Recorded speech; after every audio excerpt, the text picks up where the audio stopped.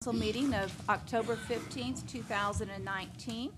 We will start this morning with a chaplain prayer, and Ed Lopez is going to lead us in that prayer.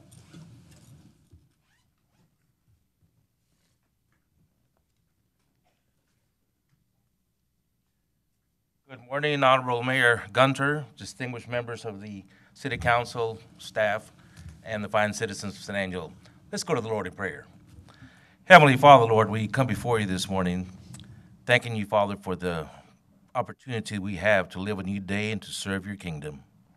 We thank you for the freshness and the crisp air in the morning, Lord, the cooler weather. Now we ask you, Father God, that you give wisdom from above to all of our city council this morning as they make decisions that will affect the citizens of San Angelo. We ask you, Father God, that you place your hedge of protection around our city and keep us safe. And Father God, now we ask you that you just continue to bring blessings upon our wonderful home that we call San Angelo. In Jesus' name we pray. Amen.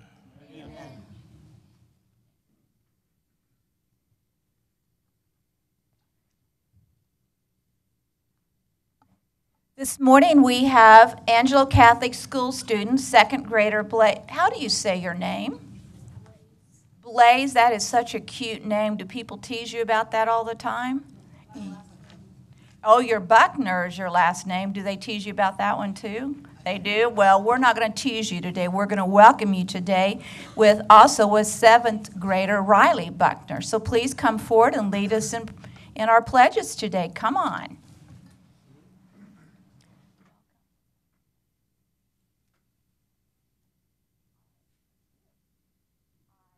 Pledge allegiance to the flag of the United States of America and to the republic for which it stands, one nation, under God, indivisible, with liberty and justice for all.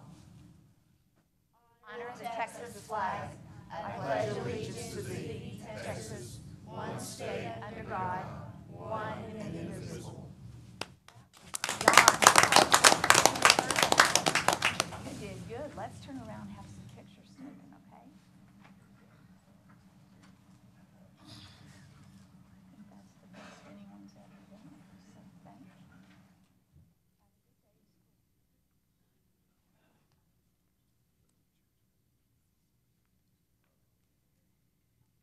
This morning we have one proclamation, and it is a proclamation of October 23rd through 31st, 2019 as Red Ribbon Week. Substance use disorder is particularly damaging to one of our most valuable resources, our children, and is a contributing factor in 3 leading cases of death for teenagers, accidents, homicides, and suicides. It is imperative that visible, unified prevention education efforts by community members be launched to eliminate the demand for drugs. It is the goal of Red Ribbon Week and the Alcohol and Drug Abuse Council for the Concho Valley to involve families, schools, businesses, churches, law enforcement agencies, and service organizations in all aspects of this campaign, and establish an atmosphere that supports awareness, education, and ongoing initiatives to prevent illegal drug use. The Red Ribbon Week campaign theme promotes family and individual responsibilities for living healthy, drug-free lifestyles without illegal drugs or the illegal use of legal drugs. There are many activities planned during the Red Ribbon Week campaign in Tom Green County. The Alcohol and Drug Abuse Council for the Concho Valley and Concho Valley Cares are asking the residents of the city of San Angelo to observe Red Ribbon Week, October 23rd through 31st, 2019. Therefore, I, Brenda Gunter, Mayor of the City of San Angelo, Texas, on behalf of the City Council, do hereby proclaim October 23rd through October 31st, 2019 as Red Ribbon Week 2019 in San Angelo, Texas, and call upon all residents, parents, governmental agencies, public and private institutions, businesses, hospitals, schools, and colleges in the city of San Angelo to support and increase community awareness and prevention efforts in our community. I know we have several folks here to accept this proclamation, so if you would please come forward.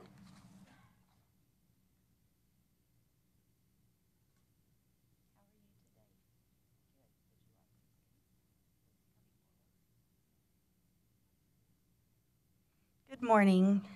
Thank you, City Council members and everyone in attendance for having us here today to proclaim Red Ribbon Week in San Angelo and in the Concho Valley. My name is Courtney Bingham, and I'm the Prevention Director at ADAC, and I have some of our other leadership team here. We have our CEO, Eric Sanchez, Melissa Madrid, our HR Director, and Jennifer Flores, our CCP Coordinator. Excuse me.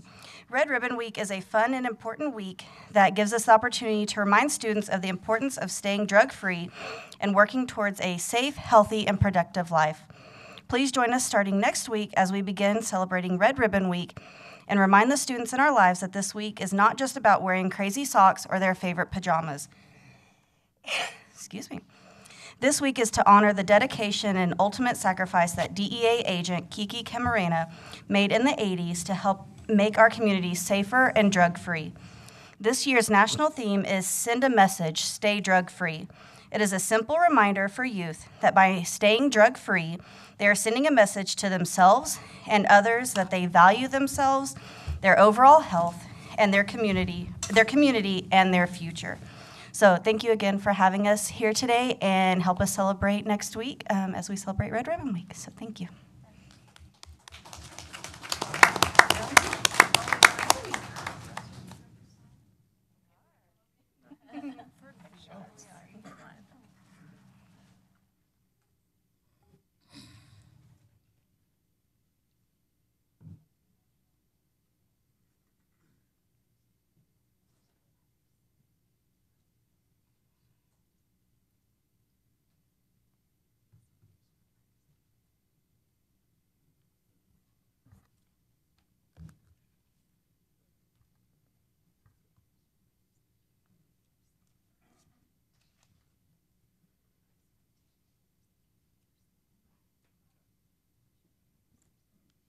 With that, we will move into public comment. I should have reminded everybody a little earlier to please look at your phone and make sure it's on vibrate or silent. Public comment. Please state your name and address and your SMD area. Each citizen can speak just once per item unless asked to comment by council. Public comment will be 3 minutes unless extended by council or translation services, and the proponent or opponent is 5 minutes unless extended by council or translation services. Council has no obligation to respond to comments or questions from the public. Any response from a member of the City Council to non-agenda items is limited to a statement of specific factual information, recital of existing policy, and directing staff to place the subject on a future agenda. Do we have any public comment this morning? Please come forward. Good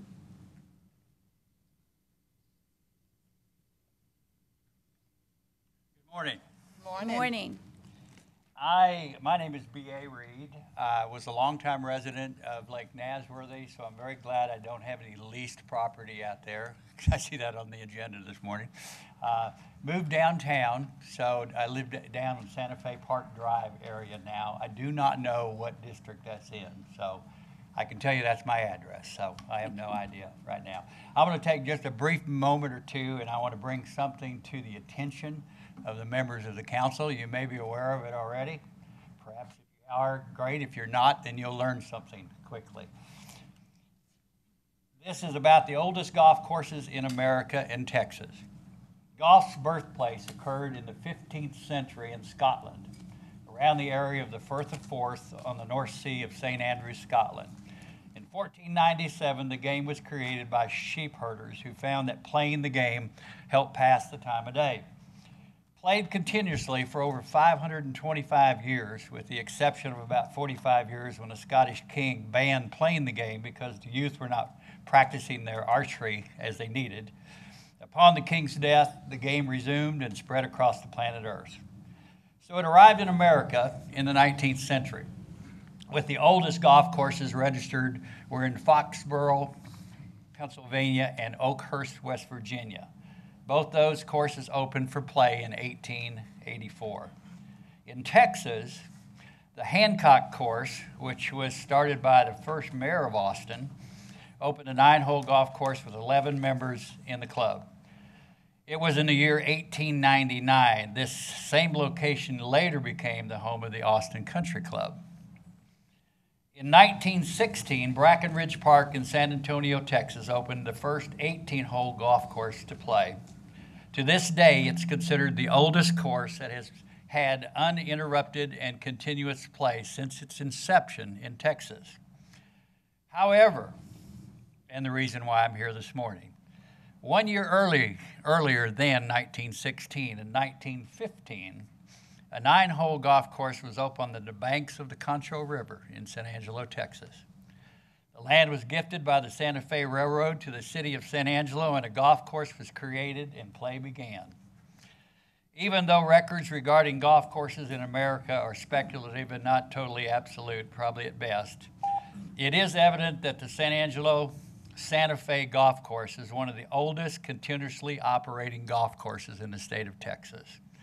I believe that our city should recognize it, should take pride in it, and should publish perhaps a historical treasure that exists on the humble banks of our Concho River. Thank you very much. You're welcome. Do I have any further public comment?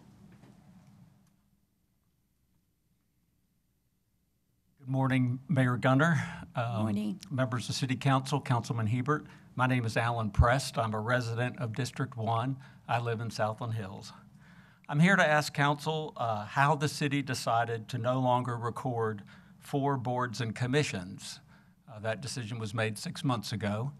I found that out when I returned from a trip, and I was interested in watching the Animal Services Advisory Committee, and it was not available for me to view. The public can no longer watch on Channel 17 or on the city's YouTube channel 4 boards. They are the Water Advisory Board, which only meets when y'all charge it to meet, Civic Events Advisory Board, Animal Shelter Advisory Committee, and Parks and Recreation Advisory Board.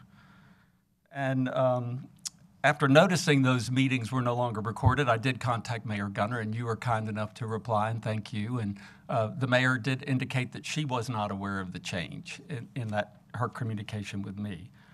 I have learned the city does not have a policy on recording board meetings for the public to view. It does have a practice, and that's available on its website. And that practice changed 6 months ago today. During a recent discussion on the frequency of one board's meeting, City Manager Daniel Valenzuela said, "It's what City Council prefers from an advisory board." It's clear Council wasn't consulted before the decision was made to drop video public access for those 4 boards. Many of you ran on transparency and openness in government, and I believe that's been reduced by staff's action. And so I encourage Council to explicitly shine some light on this, the rationale for the decision to stop, and if Council wishes the public to continue to hear the advice that you receive in these boards and their deliberations, I would be grateful for that information. Thank you very much. Thank you very much. More public comment?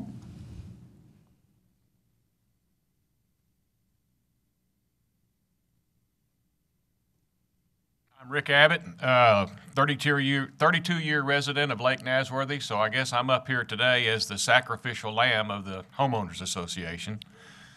First, I would like to commend our former council back in the early 90s that created the Lake Nasworthy Trust Fund, and I believe, Mr. Hebert, you had served at that time, which showed the wisdom of our former councilman to create an account to have money to do things. And so I really commend that council at that time. I commend this current council that has taken on the responsibility of exercising what these prior councilmen had established, and that is spending the money that has now been built up in this account. As far as our Lake Nasworthy Homeowners Association, we're behind y'all 100% in backing this issue.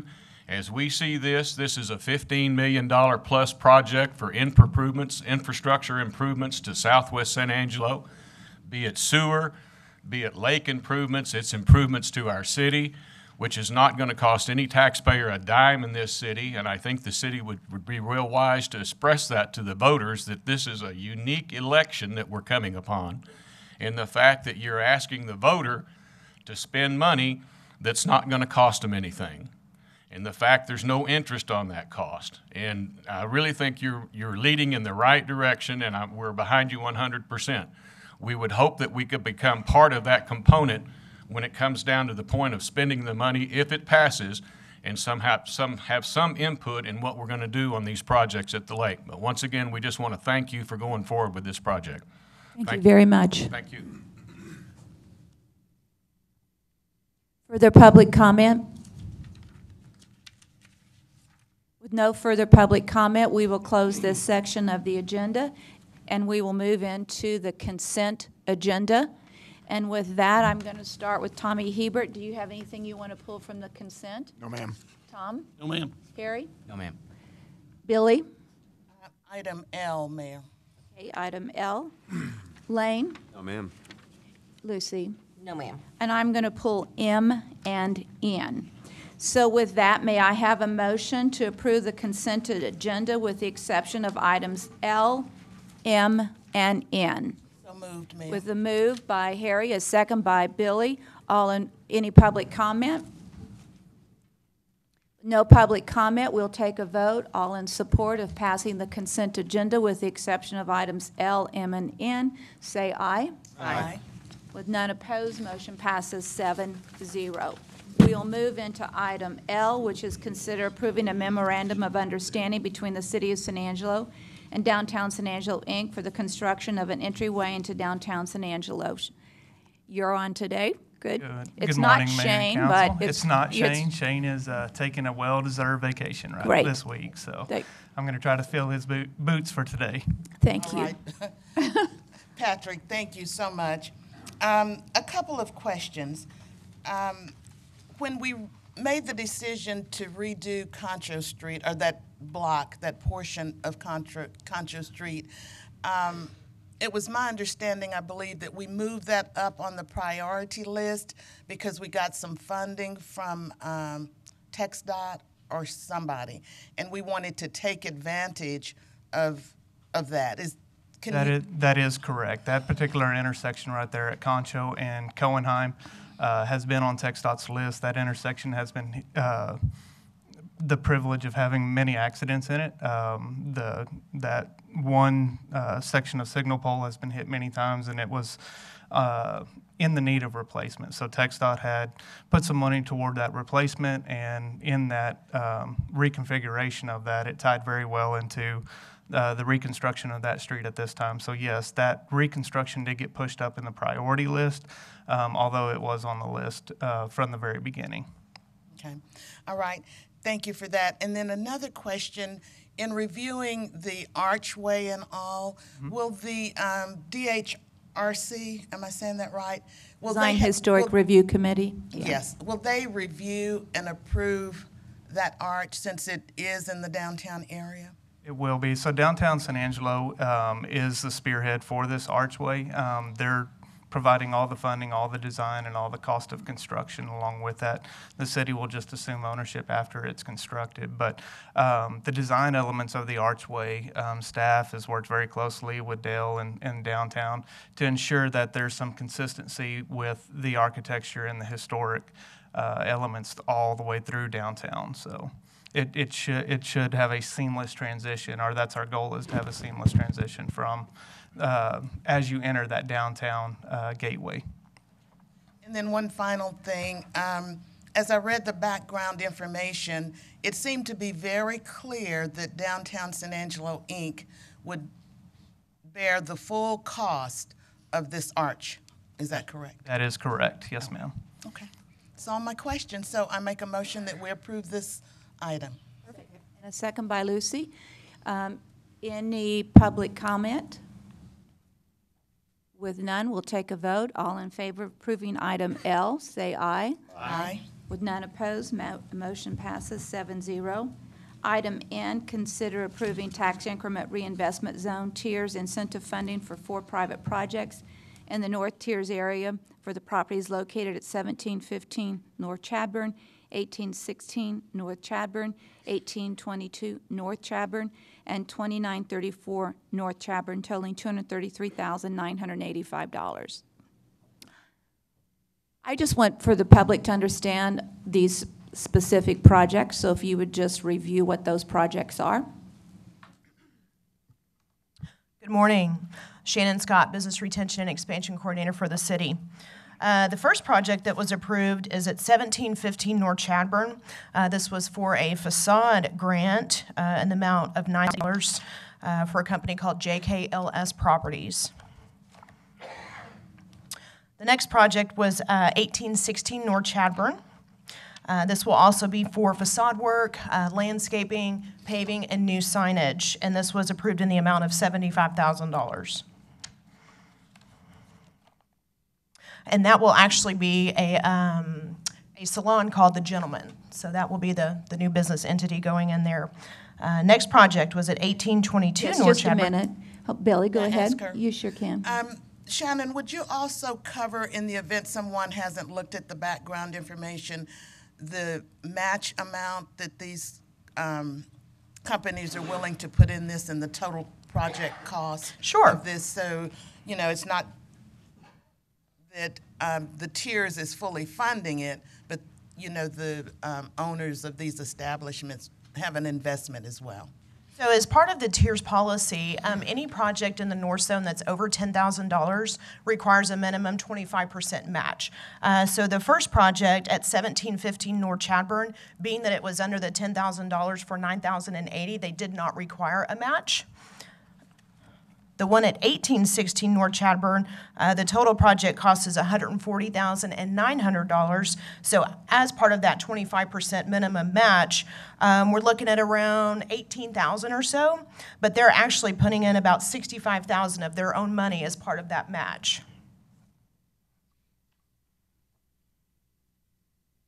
So the next project is 1822 North Chadbourn. That's Senior Chang's. That's actually an existing business currently, but they are moving to this new location. Again, the total project cost on this is about $255,000. And as part of that minimum required match, they were only required to put up about $18,000, but they're putting up almost $180,000 of their own money. So the amount that they are receiving is just a little bit under the $75,000. And similar to the 1822, this is going to be for facade work, landscaping, paving, and those types of improvements. The final project that was approved is at 2934 North Chadbourn, and that is at Dollar General. So again, a pretty substantial project, costing around $100,000 total. $75,000 was approved for facade work, landscaping, and paving, and then of course as part of their match, they're putting up the $25,000. Yes, Harry? And in a couple of these cases, these buildings are empty, is that correct? Yes, sir. The one at, let's see, the 1715 North Chadbourn is currently occupied.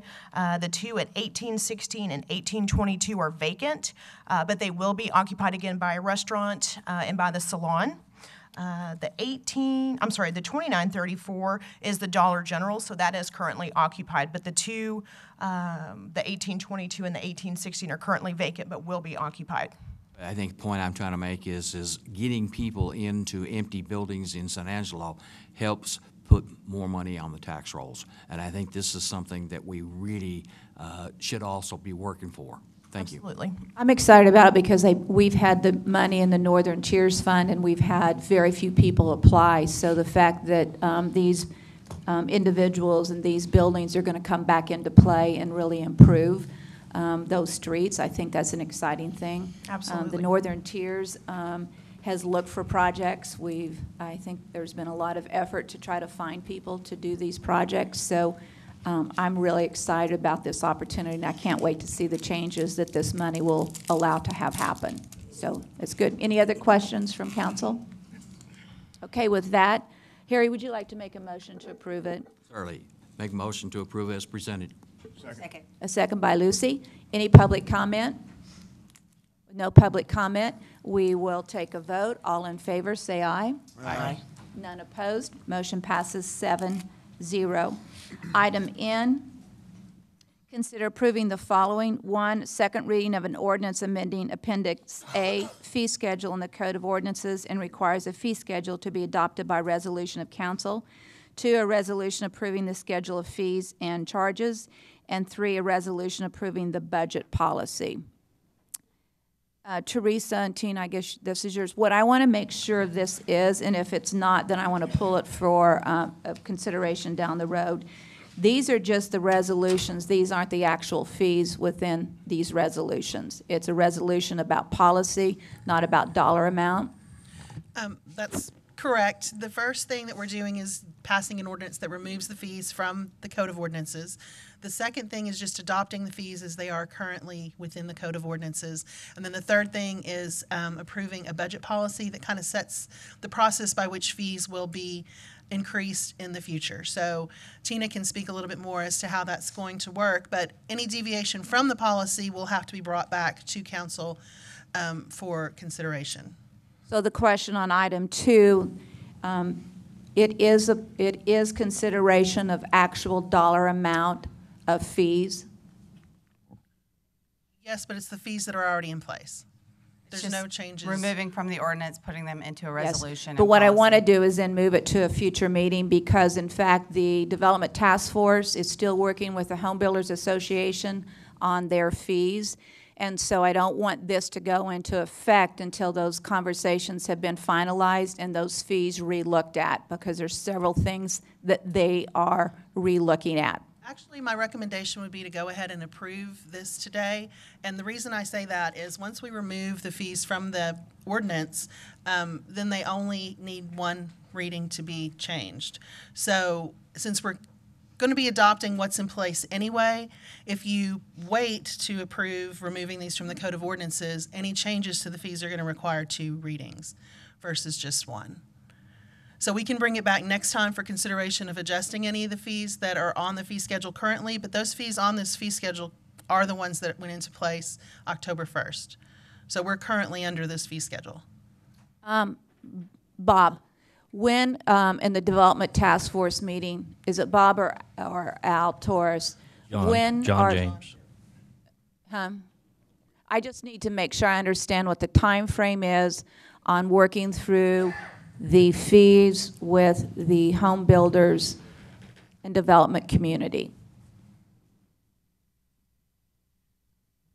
We don't really have a time frame. We've talked with them over the past few meetings on fee schedules, but as you may recall, back when we proposed the new fees, I guess it was back in the summer, there had been agreement with the Home Builders Association on those fees. I think the only outstanding question is what this long-term policy is. You know, it used to be our goal was to get to 75% of the cost, and now the new policy, as you all recommended in the summer, was to take that to 100% of the cost. But at this point, we don't really have any current discussions going on with that group. I'm confused because I thought you told me last week that there were conversations going on. In fact, one of them was trying to change it from having a lot of individual fees to coming up with a lump sum fee instead of nickel and diming on every line item, that you would have a set dollar amount that would be inclusive and not pick detail by detail. Actually, so that would be one that yes. is. And so if we approve this and these fees go into effect as of October 1st, then you've now made that decision to go forward without this new consideration. These fees are already in effect. They went into effect a couple weeks ago. So any changes that the Development Task Force is proposing, if you approve all this today, and Tina can discuss what the budget policy says regarding future increases, but if you approve all of this today, then it just requires one reading to come back and change any of those development fees. If we don't approve this today, then we can't do anything about those fees today. If we brought them back next week, that would be first reading, and the next week would be second reading. I thought So you just said that these fees were already in effect. they are in effect. If you want to change them at any point, it'll take 2 readings right now. But if you adopt it all today, then it only takes 1 reading when they come back for any changes. So we're going to move forward with the existing fees, even though there's been many meetings of consideration with the home builders and the developers about re-looking at these fees and how we apply them. They were supportive of this year's change in fees. So I think what we're talking about with them are future years. And you're right, we have talked with them about consolidating some of the home building fees instead of having separate building permit, plumbing, mechanical, electrical fees, lumping it all into one fee. But that's a longer-term discussion that we had planned to include in next year's fee review. As I said, Because they're not aware of that conversation. They thought we were going to hold off in discussing these and relooking at these dollar amounts until we had relooked at their suggestion. my understanding was that they were fine with what Teresa called numbers 1 and 2 on today's agenda. What they had some concerns about was that new policy, which was number 3 on that list. And again, they were fine with the fee increases that went into place this summer. They're concerned about that policy going forward in terms of the 100% cost recovery. But if you recall on the schedule we had, it will take 3 more years to get to that 100%. So we have time to have those discussions with them because they were okay with this year's fee increase and next year's proposed fee increase. It was only that 3rd and 4th year where there were some concerns. And so, again, I think we have time to have those conversations with them because it was only those longer-term increases that they had some concerns about. So the fees that are in effect today actually were approved on second reading on May 21st, but they didn't become effective until October 1st. So that was all the fee work we did last spring. So you're going to continue to work with them to relook at all of these fees and find an easier, quicker, less complicated approach to Yes. developing fees for the Absolutely. development community. Yes. And our time frame on doing that would be? Well, there's 2 different issues. One is this longer term, do we get to 100% fee recovery or do we get to the 75% fee recovery? That'll be a discussion I think that we would have during next year's fee review and next spring. But similarly, the separate discussion on consolidating home building fees into one fee instead of the multiple fees, that's something we had also planned to bring back in the fee review next spring. Our intent was not to bring back anything before then. Again, since the Home Builders Association had already endorsed the fees that we're under today, that gave us the time to continue to have those discussions.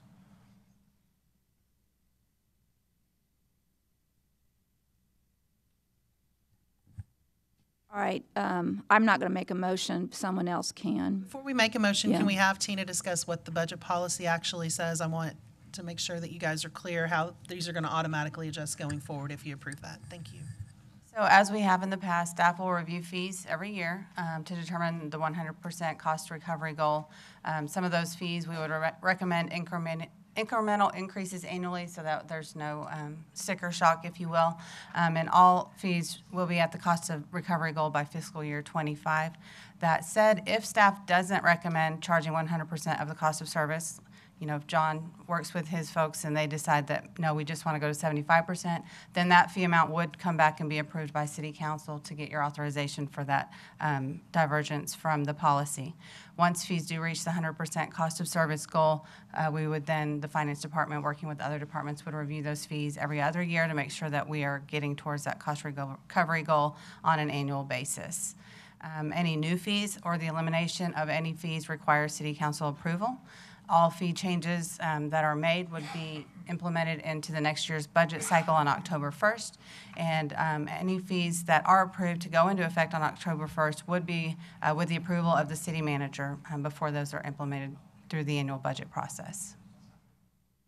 Any questions from council? Billy? I just want to be really, really clear, Teresa, that in May, when we as a council approved the fee schedule, which we did, that is what is in the policy right now. We've already approved that. That's in the policy. That is in, yes, ma'am, in the that's in Code the of fee Ordinances. schedule that I was mean, in the included Code of Ordinance. in your background, yes, ma'am. Exactly. So whatever John and the Builders Association, you know, work out in the future, that would come back before us. But we would, you started to say So something. the policy governs that the fees will go to 100% cost recovery goal, again, incrementally. If John comes back and recommends that we don't go to 100%, or he recommends the addition or elimination of any fees, then yes, that would definitely come back to the city council for review and approval. Okay, thank you. Mayor, I make a motion that Okay. we approve this item, what is it, N? N, yes. Do I have a second? Second. And a second by Tommy. Do I have public comment?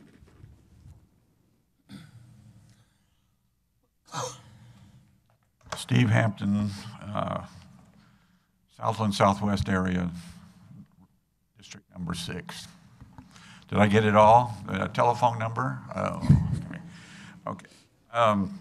I think the government has pushed themselves into a control situation here and is now raising the fees. It's cutting down the time which people have to respond to increases, and we know that the public is slow to respond. So I think that whether it is one time or two times, it doesn't matter. If you don't think it is right, Mayor, I would suggest that we hold. Thank you. Thank you. Further public comment?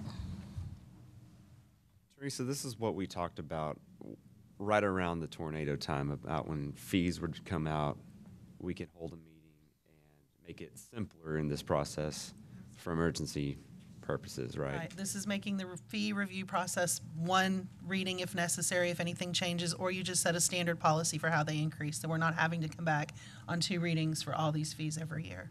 Kind of what we have it set in forward motion Right. already, it just simplifies it. Yes, but again, any changes, any major changes like John is proposing or he's working with the developers on, back to those us. still come back to you. If we add any new fees, those still come back to you. If we adjust something differently than what the policy recommends, that still comes back to you. Okay. Any further public comment or any further questions from council on the issue? All right, all those in favor say aye. Aye. Any opposed? Motion passes 7-0. We will now move into the regular agenda.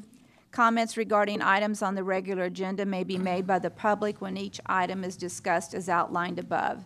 Applicants, proponents, and appellants are accepted from the time limit above and instead must limit their remarks to less than 5 minutes.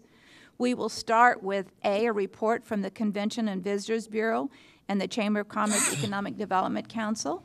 And Diane, are you on first? I think so. Okay.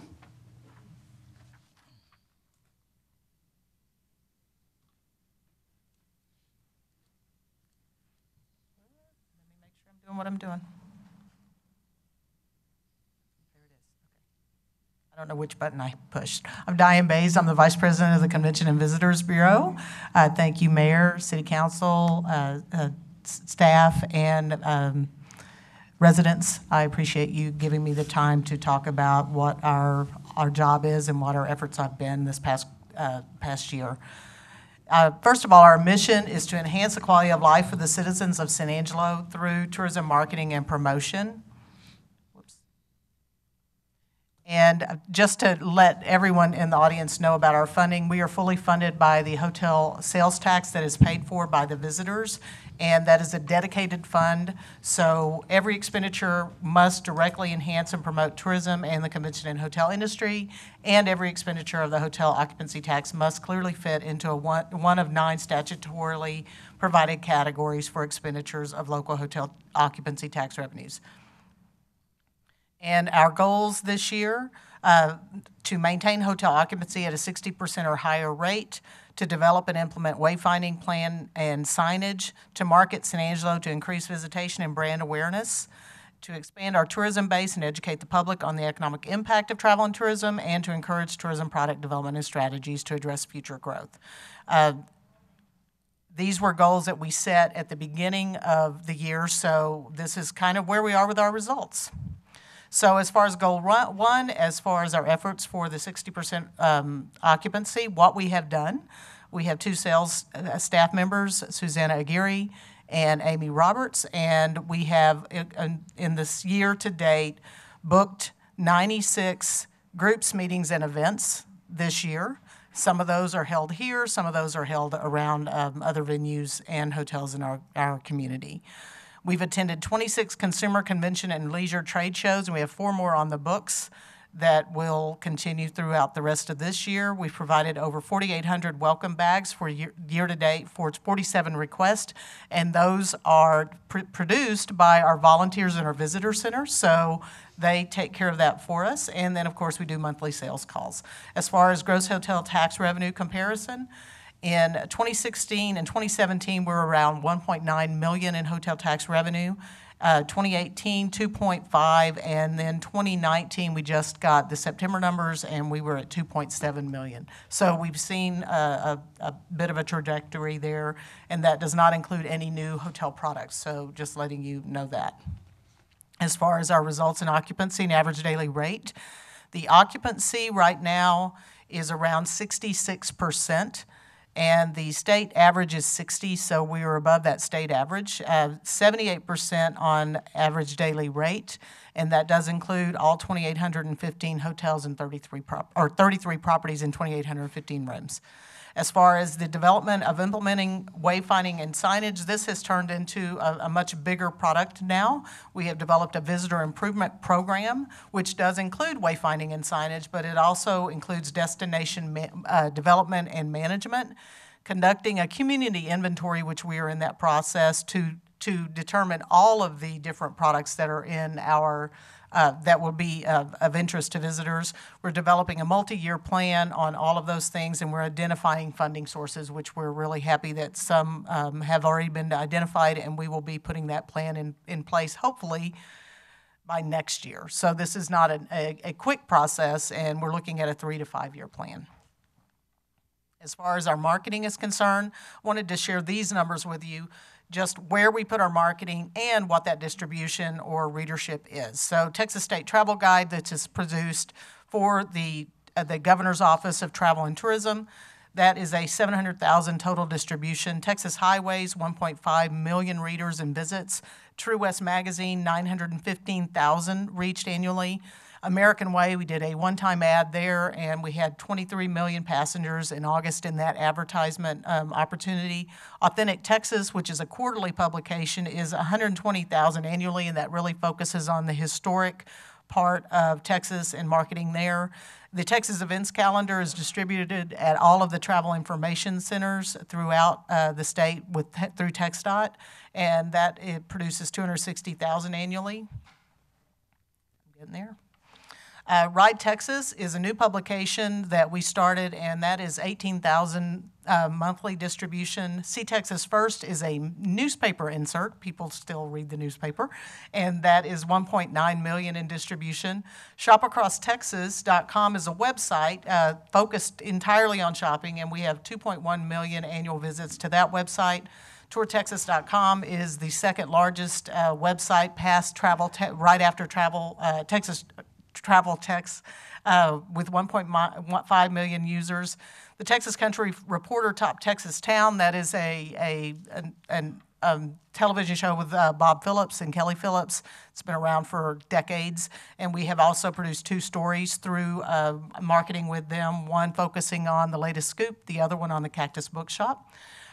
We do a tour and meeting guide with 91,000 distribution, 2 meeting planners across the state of Texas, and then a Texas Sports Facility Guide. Would you go back to that just a minute, Diane? Mm-hmm. You want to tell the story on the Cactus Bookstore in terms of what that story produced for them? Sure. I talk to Felton pretty often. If you haven't been in the Cactus Bookshop, it's a one-of-a-kind. Most people don't even have those kinds of bookshops. And so I actually talked to him yesterday, and he has told me since that story aired, which I think it was in February, and it's re-aired on RFD television, he has gotten either an email or a call every day from someone who saw that show.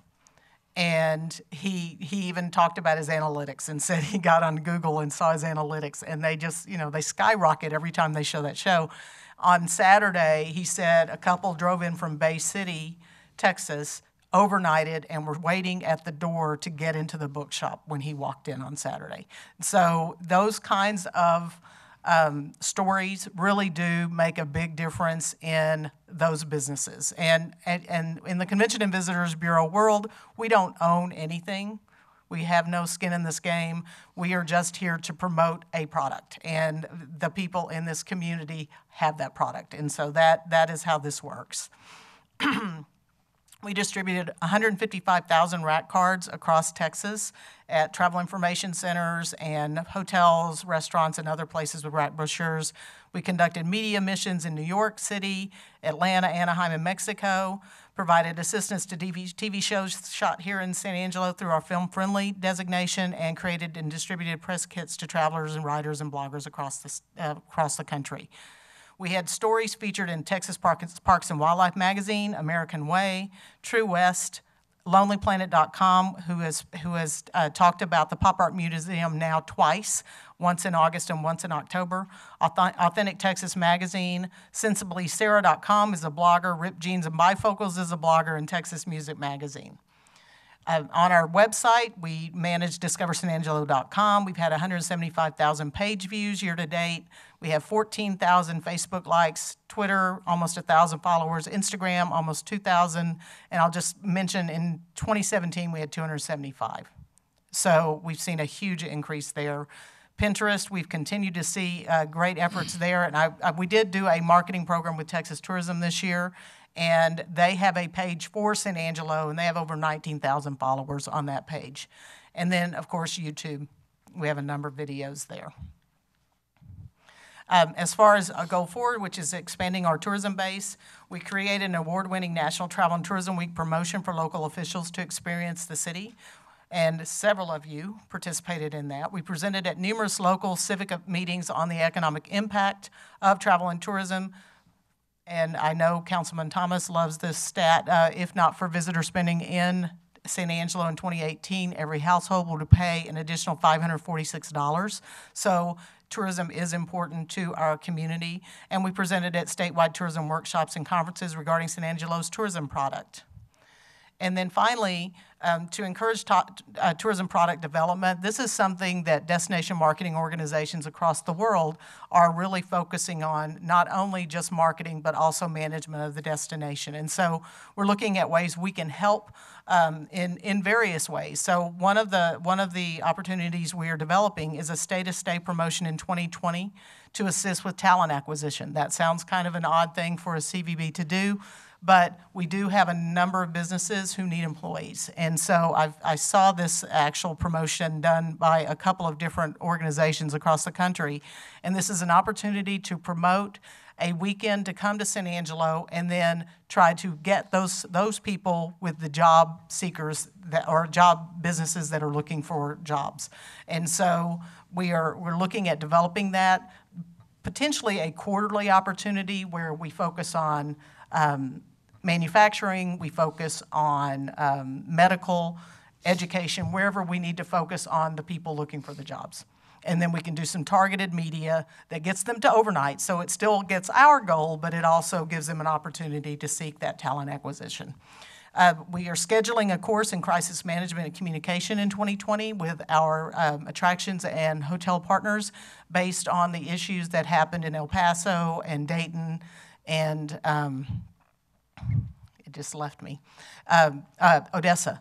And so those challenges are real, and so we want to make sure when the 1,800 to 2,500 people per day are staying in our hotels that we are addressing that crisis communication challenge, and we've met with the city manager and the emergency management team of the city. And then finally, our visitor improvement program, we've kind of touched on it a little bit, but we're working with economic development, MPO, and community partners on need assessments. And then we will have some upcoming surveys that we're working with MPO with on that. And then upcoming events and activities, Don't Mess with Texas Permanent Mural Contest. Bay City, Houston, and San Angelo are the 3 permanent locations that Don't Mess with Texas selected for their permanent mural contest. We are seeking our top 10 Western town designation for 2020 with True West Magazine.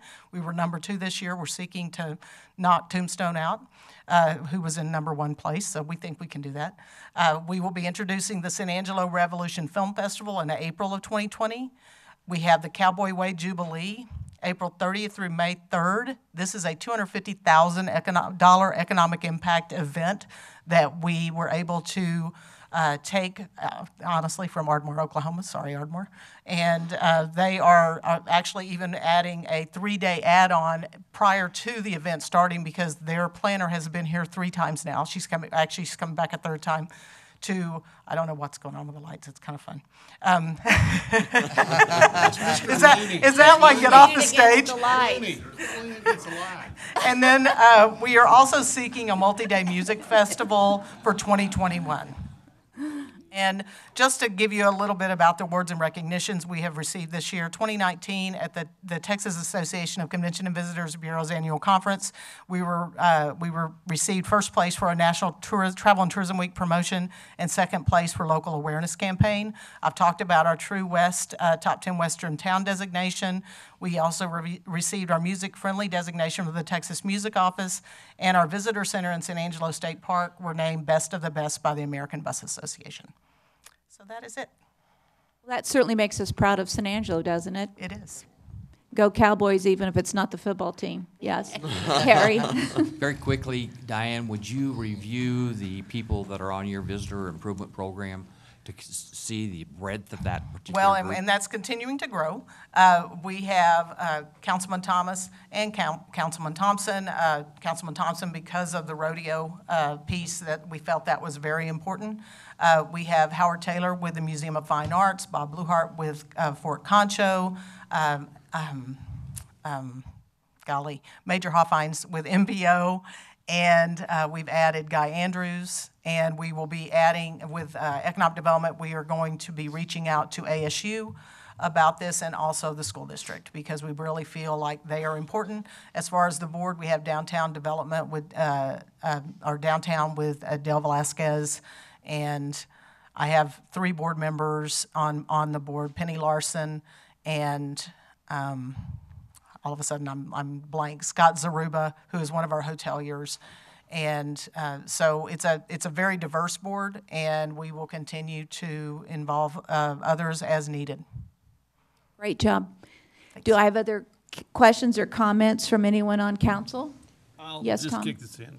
It's been wonderful the past 2 or 3 years, Diane, to see the passion you've put into making this go.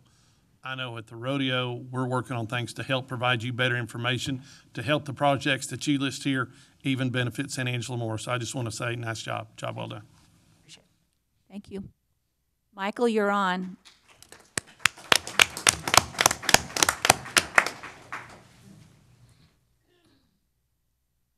Hey, good morning, everybody. We will work on the mood lighting segment of our presentation. I'm Michael Looney. I'm the VP of Economic Development for the San Angelo Chamber of Commerce. And that is a tough act to follow, isn't it? It Boy, is. gosh, wow. Kind of skip through the basics. I know we've got a thick schedule here today, but the Economic Development Department of the Chamber of Commerce, oh, there we go. We partner with and are contracted by the City of San Angelo Development Corporation, which is a division of the City of San Angelo, and Tom Green County to conduct marketing activities with the goal of recruiting employers, attracting new jobs, and increasing capital investment to the San Angelo area. And we've had a very successful quarter. I'm going to go through some of the transactions that we've been focusing on, and these are transactions that have closed or are very close to closing. And this is only activity that's in this quarter. SMC Global Corporation is a company that we've been working with for about 2 years, and we've heard a lot about them, and I report a lot about them each quarter, and it's because they continue to grow, which is the greatest kind of recruit job we can do. This is a company based out of New York City. They're an international chemicals manufacturer. They have opened their 2nd expansion in San Angelo, and this was the old R.G. Berry building, which was 100,000 square feet. So they are now a 140,000 square foot tenant in San Angelo. They've created 11 new jobs, a capital investment amount of $3.3 million, and they produce a $5.7 million economic impact. And these are annualized numbers. When you look at it, this is a company that came to us, we recruited them, and we were looking for just one small facility, and over time, we've built relationship with them, and they've seen the strength of the Southwest U.S. market, and they've decided to call San Angelo home, which was, we think, a really, really good decision. They are currently growing, and they're going to grow even further, as they just told us last week. So these are the kinds of relationships that we love to report on, and that, to Harry's point, to Councilman Thomas's point, our objective is not just to create jobs, but it's to see vacant properties that are put into use, and that is both raw land and vacant buildings. And we were really proud of this transaction because this company took down they leased three large manufacturing facilities that had been vacant for years, and they put a lot of money, of their own money, into these properties. Allen's Transport, this is a company out of Alberta, Canada. This is going to yield off a $2.7 million economic output in year one, a $1.3 million estimated capital investment, creating 10 jobs at about $60,000 each with benefits. They're also going to be constructing a 25,000 square foot terminal. This is a chemical transportation company building on 12 acres that they've purchased in the industrial park. Another very large-scale economic development transaction that we've been working on for about 3 years, which has begun construction, which is out on 2288. This is not in the city limits, but it's very close to it. This is Recurrent Energy. This is a division of a company called Canadian Solar. We've been working with them for about 3 years. This is a project that's called Project Rambler. And if you're driving on 2288, you'll see a sign that says RE Rambler. This is a 200 megawatt, 3,800 acre solar power generation plant. This is one of the first of its kind in Texas in that it uses bifacial solar panels that pick up power from not just the sun, but also reflecting off the ground. And our Chamber of Commerce worked directly with the county and with the Water Valley Independent School District on conducting the 312 and the 313 agreements that made this transaction possible. This is a $180 million capital investment. This is a massive capital investment for the San Angelo area. And this is going to produce not only secondary economic yields to our community, but it also provides a very strong tax yield. Imagine, the levy on a $180 million project is very high, but it also produces a yield to the independent school district. In this case, it's Water Valley. And this is one project of 5 solar power generation plants that we're currently working with right now.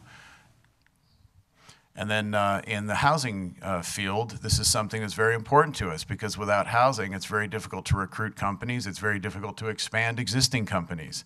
This is a project called Creek 27. This is a multifamily development that has gotten a little bit of play in the press recently.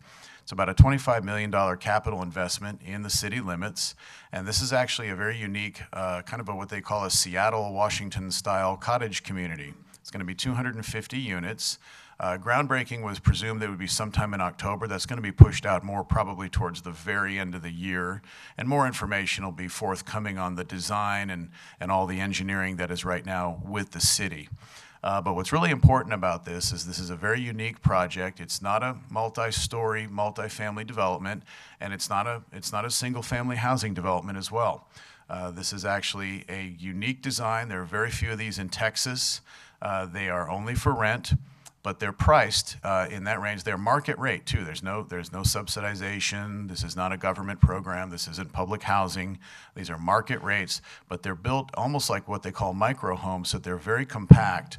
And because of their square footage size, that most of the tenants that have been polled in this region would desire. That's the millennial generation. These are the students at ASU. These are students at Goodfellow Air Force Base and young professionals that don't want a 2,500 or 3,000 square foot single family home. They want something that's compact, but they want something where they have green space around them. And this is what this project is going to provide. And so this is going to be really, really helpful with corporate recruitment as well. And that's one of the challenges that we've bumped into when talking to companies that we've been wanting to recruit with larger groups of employees, is that we're really tight on housing. So this is going to help out greatly. If you go back and look at the total value of the projects that we've put to bed and that we've groomed to complete closure this quarter, that is it's a fairly substantial amount. That's a $249 million total value. And that is obviously basically buoyed in large part by a $180 million solar power generation plant. But we're very pleased. Repeat those numbers again. Yeah, hold on a second. Let me find that real quick.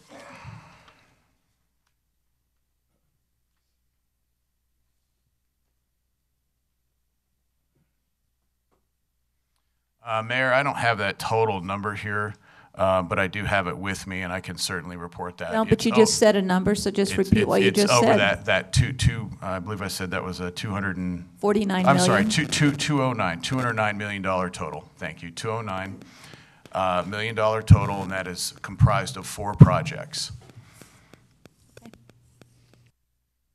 And I know we've got a big schedule today. I see a lot of people behind us, but that is going to summarize the economic projects that we've worked on this quarter that have closed. And then finally, I would like to talk about the Railport San Angelo project. This is a 183-acre site that is bordered by 2105 and 50th Street. And this is a project that we are very, very interested in seeing come to complete fruition, because this is going to interlock finally that the Texas Pacifico rail line that comes through San Angelo down to the Port of Presidio onto the Port of Topolobampo. This railport will play a critical role in enhancing the economy for decades to come. We are considering it's going to have 112 estimated cars per month, and it will have approximately 16,000 linear feet of track built within the boundaries. And it is scalable, so it is expandable. Talk about the community as you've had conversations with potential users. Talk about some of those comments. Yes, thank you. We have been right now in the stage of feasibility where we're working with different companies to discuss what kind of commodities and what kind of finished products they would be creating in San Angelo, developing and then sending off down either to Mexico or out to Coleman Junction, which would then take them up the BNSF line up to Chicago and then out through the eastern seaboard of the United States. We've been working with agricultural companies, steel companies, a lot of chemical companies, as we've seen by some of the other companies that have come into San Angelo. And so we think that ag, steel, finished products, plastics, and fertilizers and grains will be some of the major commodities that are going to be exported from San Angelo. Of course, there's going to be some products that are going to be imported for ultimate transloading via truck out to the Permian Basin and vice versa. And a railport about the agricultural community and their response. The agricultural community has probably been the most vocal supporter of this project, in that for so many years they've never had a product like this to haul the bulk amounts of grain, fertilizers, and chemicals that they use to San Angelo, but then also to get their grains and cotton out to market. And so I can't name the names of the companies, but we've met with several of them, many of them, that are very, very interested in seeing this railport completed for construction. And 2 that we've met with already it was really pretty awesome when we met with them. It was kind of a pregnant pause, a showstopper, and they said, this really changes everything. This changes our dialogue with our corporate headquarters on what the San Angelo Concho Valley department of our company is going to do going forward.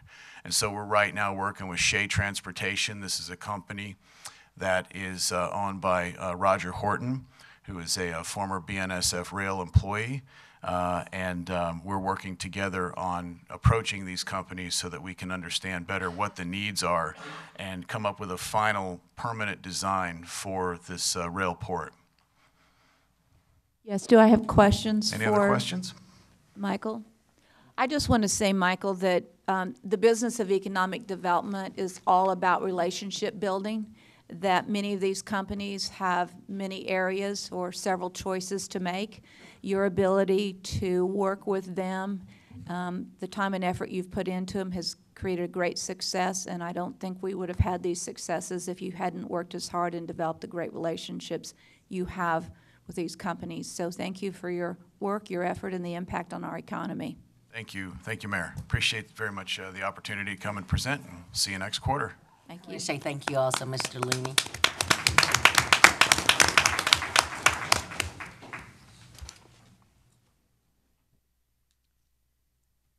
Okay, what we're going to do B, and after B, we're going to move up item E. Item E, Billy, is that it? E? E, Okay, yes, so we're please. going to do B and then E. So go ahead, we'll do B, public hearing on proposed development and consideration of approving a resolution of general support for a low-income housing tax credit, LIHTC project in SMD2 by SA Villas at Shriners Point, LP, to construct affordable housing apartments in San Angelo on 37th Street and 40th Street. And Bob, you're on. Good morning, Council. This morning we have Mr. Granger McDonald with McDonald's Company to present a proposal for a tax credit project on the north side of town. Normally we come to you in January with the standard 9% program, but Granger's actually applying for a 4% program, which is less competitive and is a different timeline. We are asking Council to support a resolution of support for this program, and without further ado, I'll give you Granger. Thank you.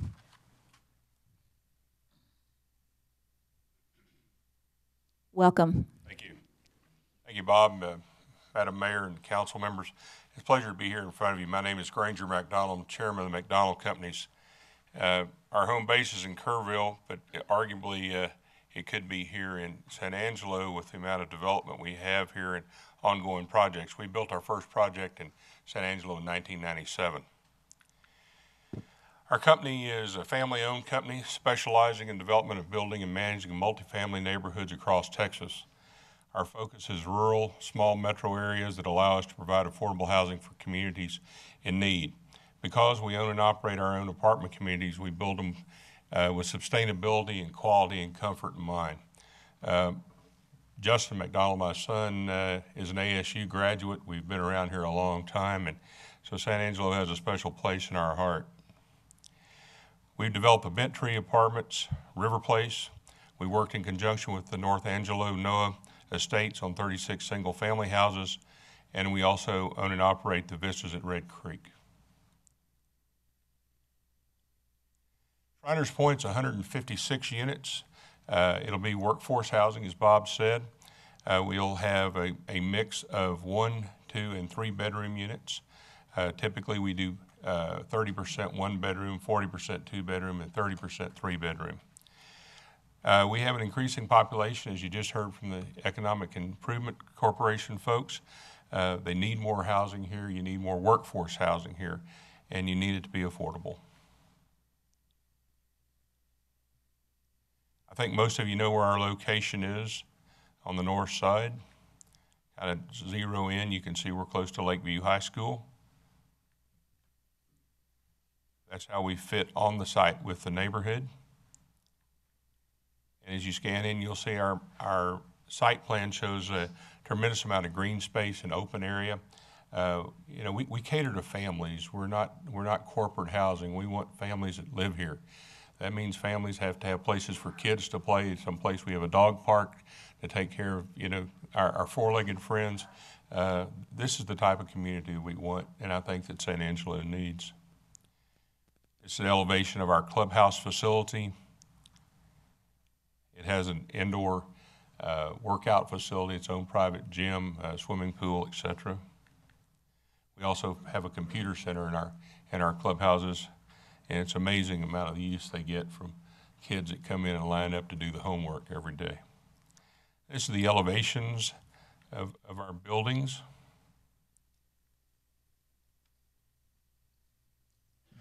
Our unit floor plans, as you can see, our units are quite large. They're very open floor plans, lots of light, lots of windows.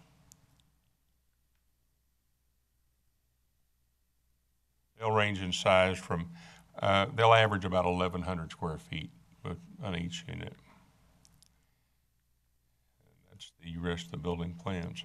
I know that what you're presenting today, there's a big need in San Angelo for this project, with apartments 96% full. One of the biggest opportunities for us is to find affordable housing. If we're going to continue to grow this city, this economy, housing is going to be a key factor. So I'm thrilled, and I strongly support, Granger, what you're presenting today. Thank you. Any other questions? No other questions or comments? What kind of a motion do we need on this? That we just, what do you need? We need approval of a resolution. I make a motion to create a resolution of support for this Shriners Point project by the McDonald Company. Second. Any public comment? No public comment. We'll ask that the council take a vote. All in favor? Aye. Aye. None opposed. Motion passes 7-0. Thank you. Get started on it. We need it now.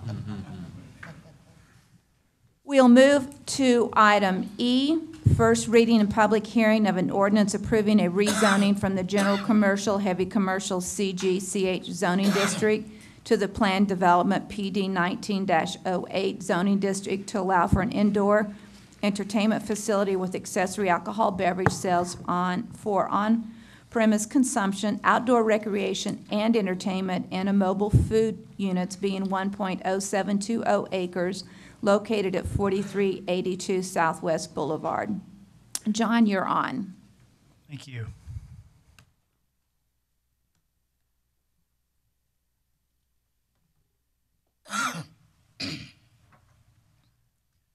As you mentioned, this is a rezoning from CGCH to a planned development district. You can see the location there, right there at the corner of Green Meadow and Southwest Drive, or Southwest Boulevard, actually. It's about 1 acre, and we may come back to this in a minute. You can see the area is in the long-range plan for commercial, so commercial activity is considered appropriate for the area. It is already zoned general commercial, heavy commercial. This rezoning to a planned development is basically to allow for the alcohol use, the entertainment use that is not allowed without either the planned development or something like a conditional use. Although I should point out that something like a restaurant that could have many of the same features of this proposed use would already be allowed today. It's the addition of the alcohol sales is primarily the difference. But if a restaurant was going to be there, they could have alcohol sales. That's correct. That's so right. Explain that again.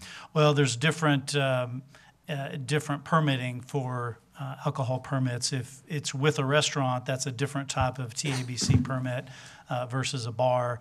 And the primary difference is a restaurant serves food and alcohol is a kind of a side item versus a bar where the alcohol service is the primary purpose of it. So, Mayor. Yes, Billy. John, I want to be sure I'm clear. So as the zoning stands today, the CGCH zoning, this particular business could go in there right now as the zoning, just minus the alcohol. Right, minus being a bar with and nothing else. The outdoor entertainment, so the fact that they're having, if you can see on this map, this outdoor open space within that fenced area, that outdoor entertainment type use is also what requires this special approval. So they could have a restaurant today, they could serve alcohol today, but they couldn't get a permit for a bar or the outdoor recreation without this approval. Okay, but the family entertainment portion of it, because I did have an opportunity to meet with Miss Anita and Mr. Benson, and they were showing me around, and they were talking about inside seating, a game arcade. So those things could still go in there. The indoor items, the indoor yes. items could Right. still go in there. All right, thank you. But again, as you'll see, as you note from the number of responses we got from the surrounding properties, as you can imagine, a bar use might have different characteristics from a restaurant use, and outdoor entertainment presents some issues related to noise and other things that that if it was all indoors wouldn't be an issue. And so that's part of what part of why it requires this special approval is because of those additional potential impacts to the surrounding properties. So also, John, the parking there is very limited. Now, I understand according to whatever our ordinance is that they meet the number of parking slot requirements, but if you have a business of this sort and you have employees that would need to park in some of the spots, what happens with that overflow parking? Are they going to be able to park on the street or what? Well, first let me say that based on some preliminary concept plans that is in your packet, we haven't completely verified that they will meet parking because it depends on some things, on how they use building space, how much outdoor recreation activity is happening outside. So I don't want to say that they for sure meet the parking with the current parking, but as you'll see, they have actually proposed some additional parking to help address that concern, and they may be able to speak more to that.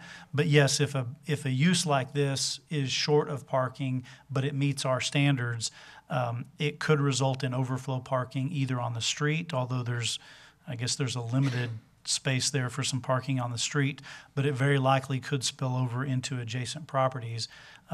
What we often encourage property owners in those situations to do is develop agreements with those surrounding property owners because there's no, tenants or customers of this business have no right to park on that next door property. And so we have similar situations around town, not many because we think our parking standards are pretty good for most uses, but we have a few cases where parking will spill over onto adjacent property, and sometimes those adjacent properties resort to towing vehicles and other things to address that concern. But, you mentioned the letters, the number of letters. I've received almost 40 emails, some that are in the packet and some that I think I was handed this morning.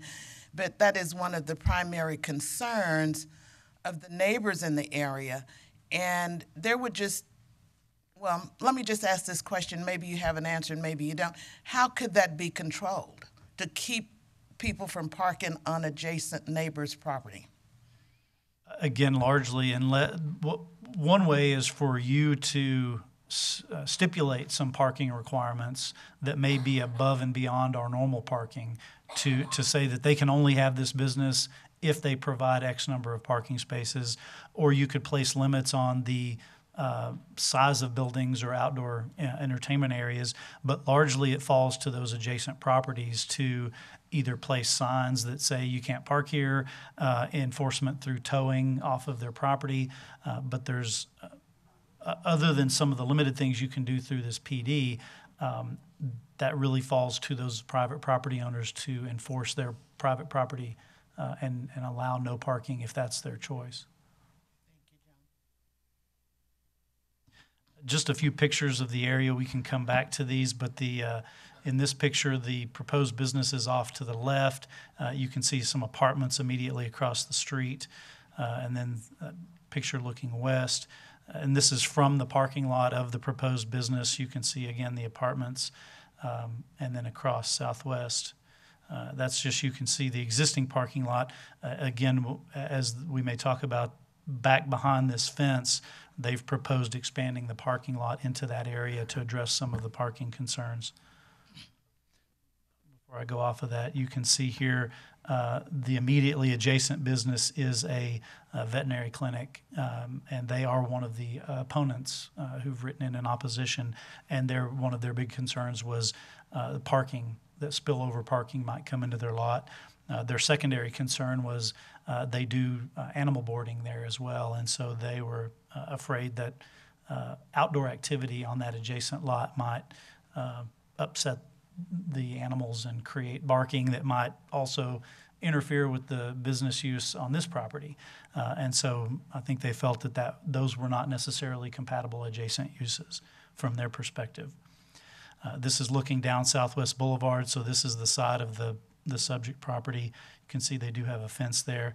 This is the east side fence adjacent to that veterinary clinic, although the applicant is proposing, and we're proposing in the plan development, to have a fence, a solid fence along that side to provide more screening.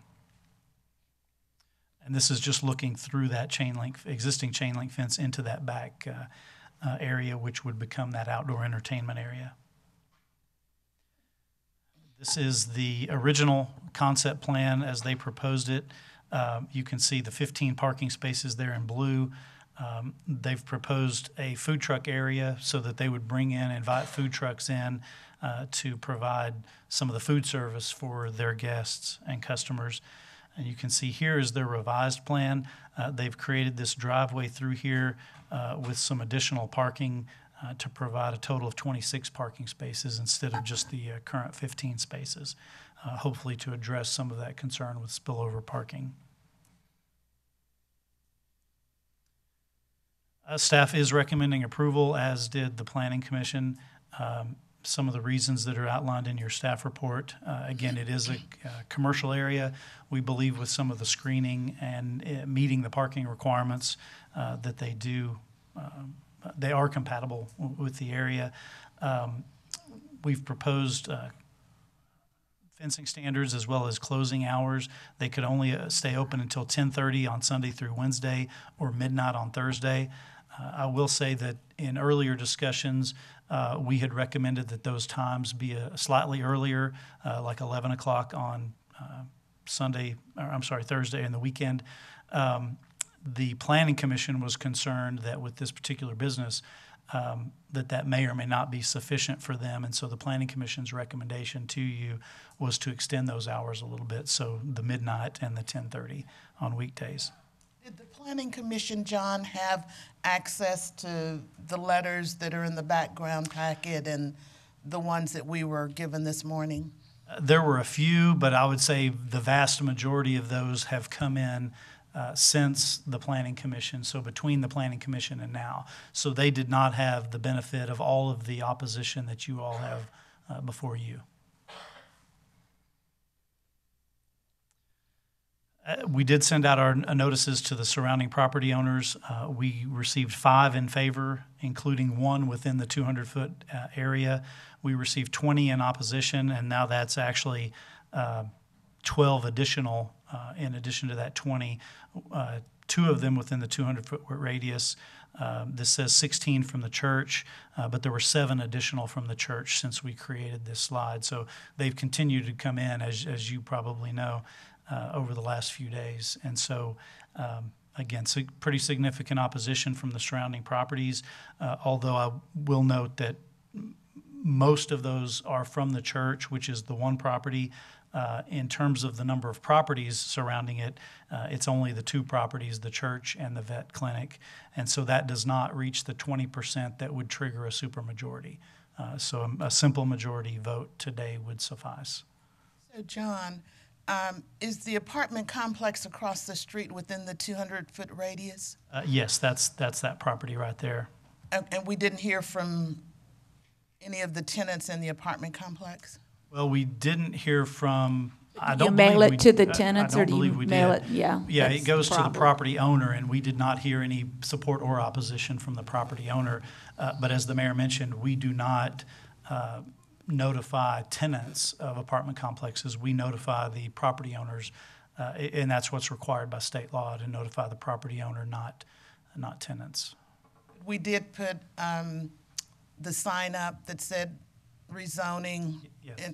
Application being made, or whatever that sign says. That's right. Okay. Review again the issue of hours, talk about the hours, and then also talk about noise level, because we have a noise ordinance in place, and the issue is how controllable is that noise ordinance in terms of decibels, how we oversee that. Is it by complaint only? Is it by, how do we do that? Well, first on the hours, they would not open before 11 a.m., and then on weekdays they would close by 10:30, and on weekends they would close by midnight. And so that's the proposed hours of operation per the plan development. Again, that's up to you all. That's one of the conditions that you can place on it. So if the hours of operation are a concern, you can adjust those as you see necessary. Regarding noise, there's currently nothing special written into the plan development district regarding noise. But so that would fall to just the city's general noise requirements, which is kind of a general reasonable person standard. It's not, as some cities have, a decibel limit where you take a meter out and gauge the noise level, and if it's over a certain threshold, it's in violation. If it's below it, it's not. So our ordinance, as I understand it, is more of a just, is it too noisy? Which, as you mentioned, can be a problem. Is, how much noise is too noisy? And so that could be a concern. If noise is a problem or a concern, is how we would enforce that if it becomes too loud. Is there a stage plan for out in the outdoor area? I would defer that to the applicant to talk about what all they're proposing in that outdoor recreation area. As far as we're concerned, under our ordinances, outdoor recreation is outdoor recreation. But again, with the plan development, you can limit that. So if you want to allow certain types of outdoor recreation but not others, you can further limit that. But that's not in the currently drafted plan development. But if someone wanted to turn that into a restaurant today, that restaurant could build there without objections because it's zoned currently that way, and they could serve alcohol, beer, and wine. They could. Now, they might be limited in terms of the outdoor entertainment. And so one thing that we have done in other plan developments is limit noise, not through a specific noise limit, but by limiting what can go on outside. The example I can think of isn't really with a restaurant, but a car dealership, for example, that's next to some homes. Oftentimes they'll have a big speaker and they say, Salesman Bob, please come to the front, and that those loudspeakers can be annoying to neighbors. And so in some cases where these are commercial uses or adjacent to homes or apartments, we'll limit outdoor speakers so that any kind of noise, whether it be just speaking over a microphone or even amplified music and that sort of thing, would not be allowed. Now, again, my guess is that's probably part of their design here, is to have some music playing outside and those sorts of things. So that's a balance of the neighbors' concerns versus helping make a business work. But that's something, again, that you could place some conditions on if you wanted to limit the amount of outdoor noise through limiting the types of activity they could do outside. Really, all I have left, I think, is just the staff is recommending approval with all of those conditions. The Planning Commission did recommend approval by a 5-0 vote. Again, I'll just repeat, they did not have the benefit of much of the opposition that you all have heard to date. Here's a summary of those lists of conditions. Compliance with the underlying zoning, have to bring in a site plan that's consistent with the concept plan that you've seen. Limiting outdoor storage. They have to revise their concept plan to show us a little more detail before it gets approved, with things like what's in their amenity area, landscape plan, sidewalk plan. We would require their exterior lighting be shielded so they're not, if they have outdoor lighting, it's not lighting up on adjacent properties. And then we've talked about the hours of operation, as well as there is another issue. There's a north fence that had been constructed in the past that was constructed into the floodplain, or the floodway actually, that never received a final permit. We would require that they finally permit that and address any concerns with floodway development permits. And I think this is just the actual wording of the conditions of approval in case there are questions. But with that, I'd be happy to answer any questions. Harry, you have a question? I just want to know, how long has this particular building been empty? That's a good question. It's been a couple of years, I believe. Approximately 2 years. 2 years. Yeah, the applicant can speak to that, I think, better than I could, but. I think it's another one of those opportunities to get somebody in with a viable business and put this back on the tax rolls, and possibly even have some additional property tax if they're expanding. So, you know, there are some things we probably can do to address some of the church's concerns, some of the citizens' concerns, but I think overall, we really need to get somebody back in this building. Tom? John, what's this going to do to the property value of the veterinary clinic beside it? That's always a hard question to answer. My guess is that it wouldn't affect it. Generally, property values are driven by larger scale things, and oftentimes you'll hear people stand up here and say, this is going to affect my property values. We don't see that much of an effect of an adjacent business on the property values, especially in a commercial area like this, but I hate to say that there wouldn't be any impact. Do I have further questions from council? Comment, comments? Mayor. Go ahead, Tommy.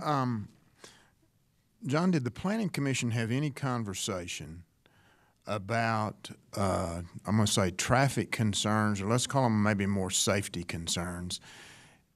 That intersection of Green Meadow and Southwest Boulevard is a bear to get across Southwest Boulevard. I have concerns about that. Did the Planning Commission have any conversation about that? They really didn't. I guess my only comment on that would be this is an area planned for commercial activity.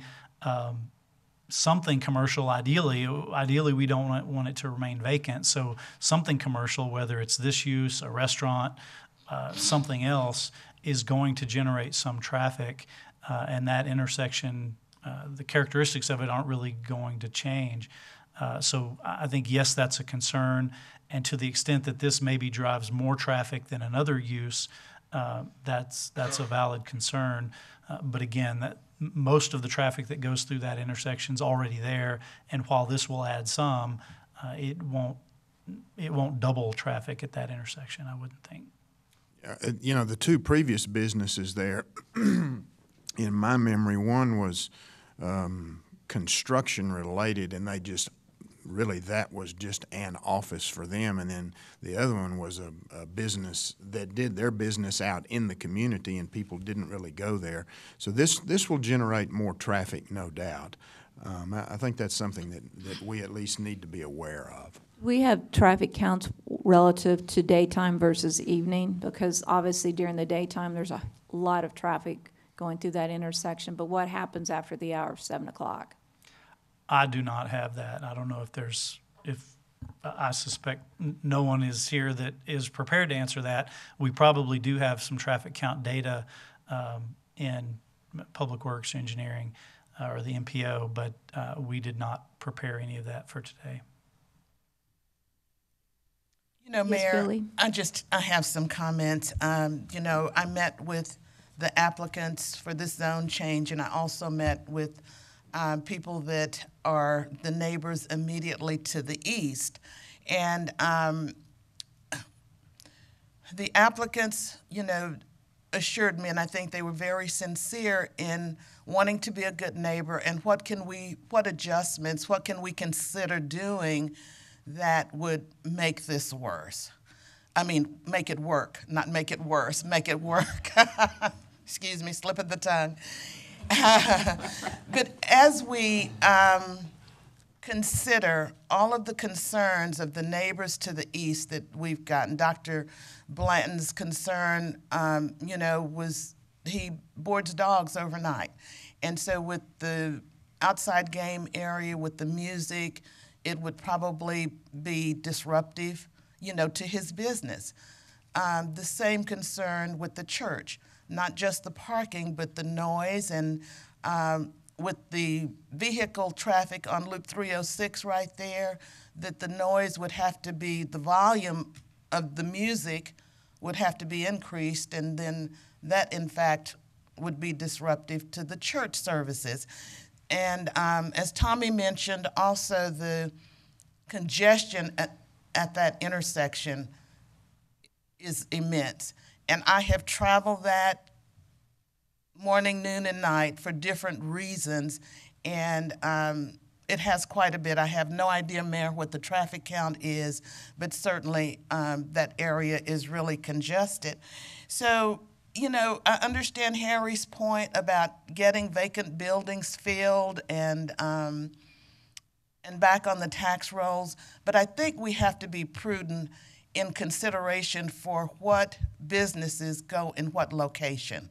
And as I have taken a look at it and walked around the property and talked to people, and certainly all of the feedback we've gotten in opposition, I just don't think that this is the best fit for this business at this location.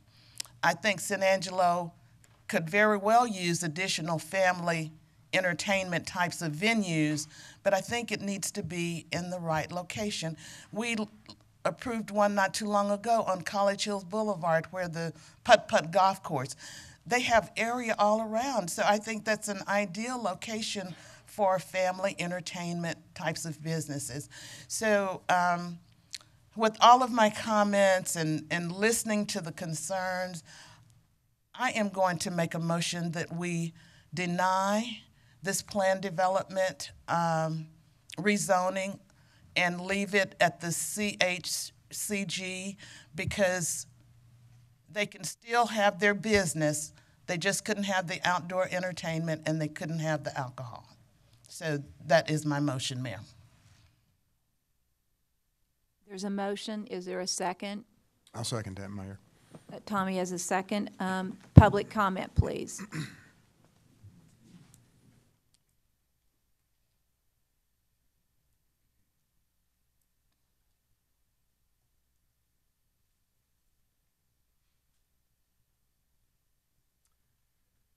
Good morning, Mayor, Councilman, excuse me, Councilwomen.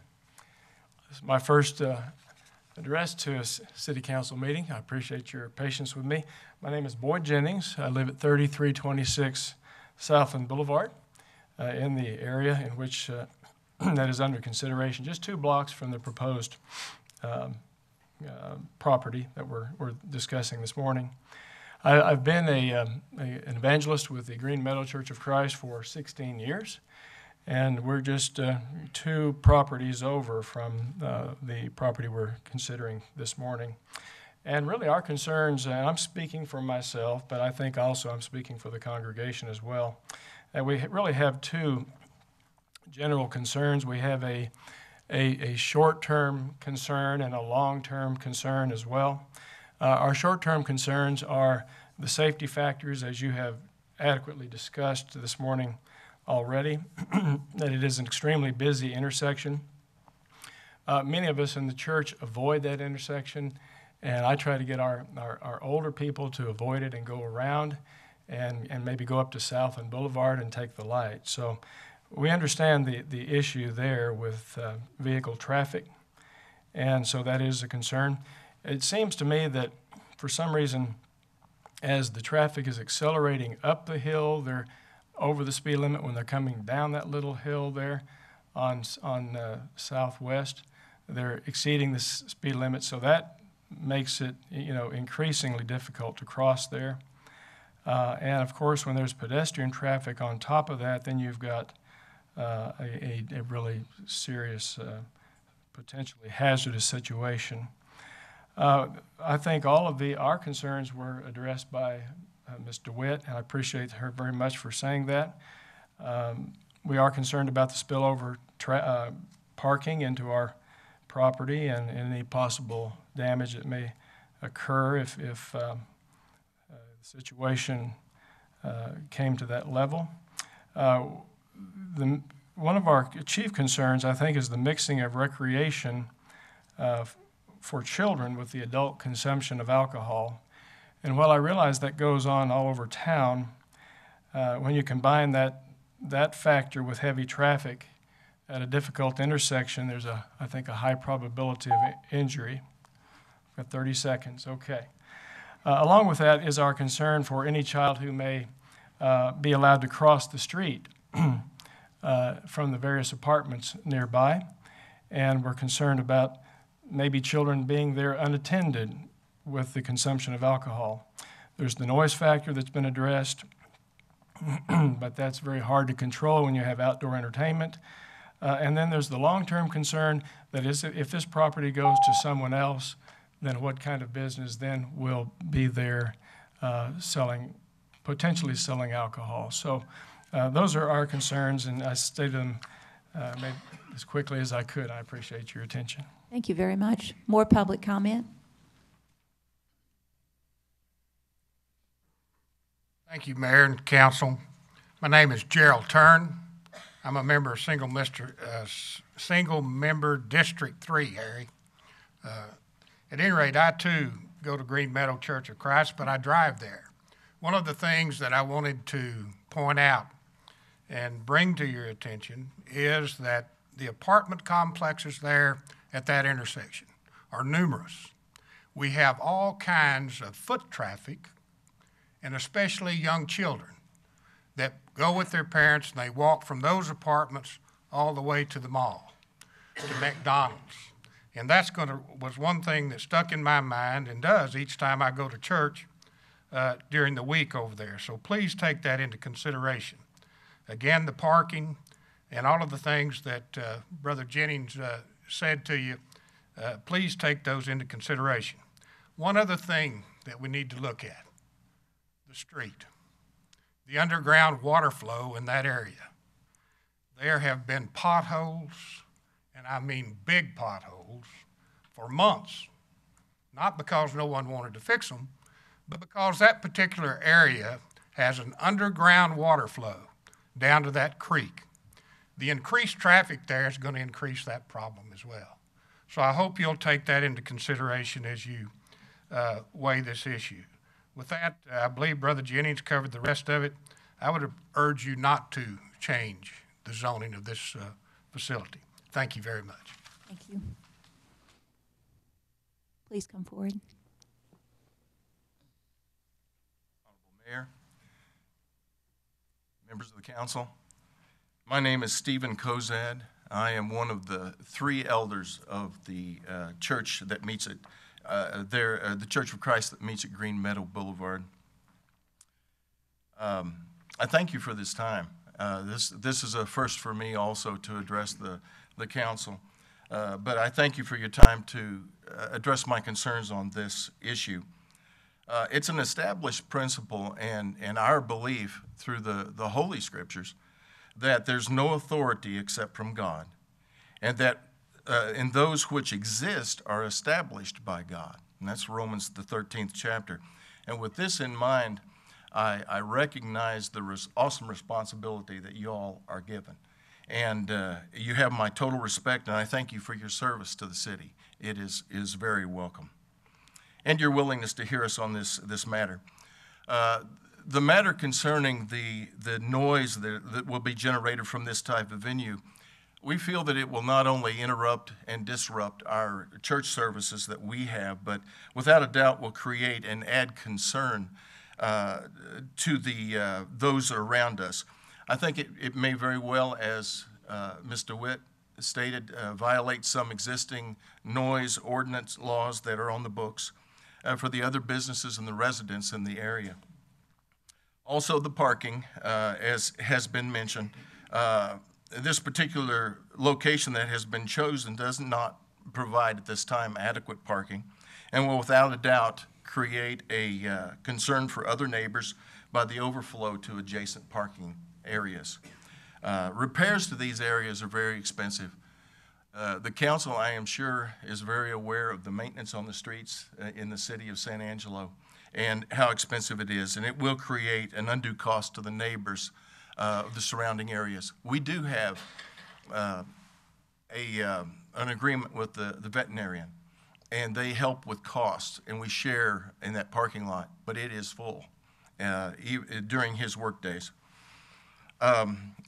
My last concern, and I have many more that have already been voiced, but the concern is also for the future. A change in zoning to accommodate a specific industry or to promote the sale of a specific property sets a precedent that could create an atmosphere in the future for the established residents to find it intolerable, something that they could not live with, depending upon the nature of the business, could force them out of the neighborhood. I know that that's not your intent, and I believe that at this time I would respectfully oppose the rezoning effort in this area and ask that it be denied. I do appreciate, again, and thank you for your service to this community. Thank you very much.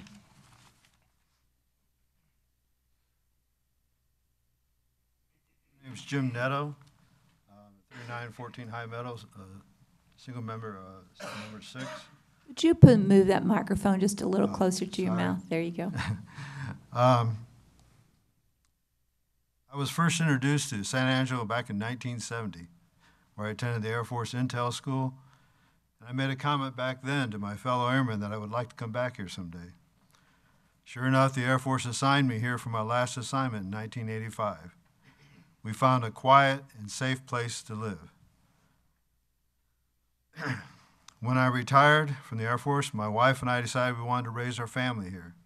I worked at San Angelo Police Department while finishing my degree at ASU so I could be a teacher, and taught at SAC and short-term Carver until I retired.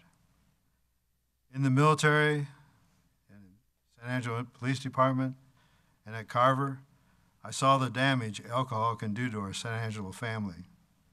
And I praise the council for having the Red Ribbon Week every year. We need to do all we can to keep our children protected from drugs.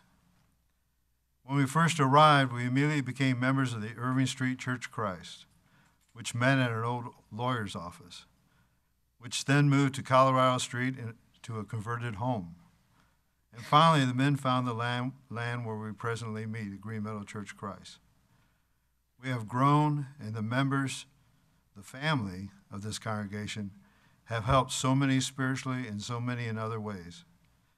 If any of us would have ever thought this area could be rezoned to allow the sale of alcohol near our building, we would have never bought the land and built our church building there.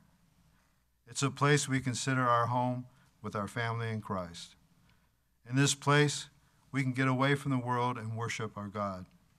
It's not a place that should have parties and loud noise nearby. We hope you will consider the harm this rezoning will cause. Thank you. Yes, more public comment. City planning, 2 questions before I. Yes, sir. City planning? John's right there on the front row. Right here? Right there. May I ask? Okay, just what you need to do, sir, is talk into the microphone, even if you're asking him a question, Thank then you. he'll come up. So you're addressing this audience with your question. Thank you. First, my name is Don Knight, and I live at 6341 Indian Path here in San Angelo, and I attend Green Meadow Church of Christ, and I serve as one of the elders of that congregation. Planning Commission, can I ask this question? Is the PD zoning the most open that there is, or is there another zoning that could be even more open?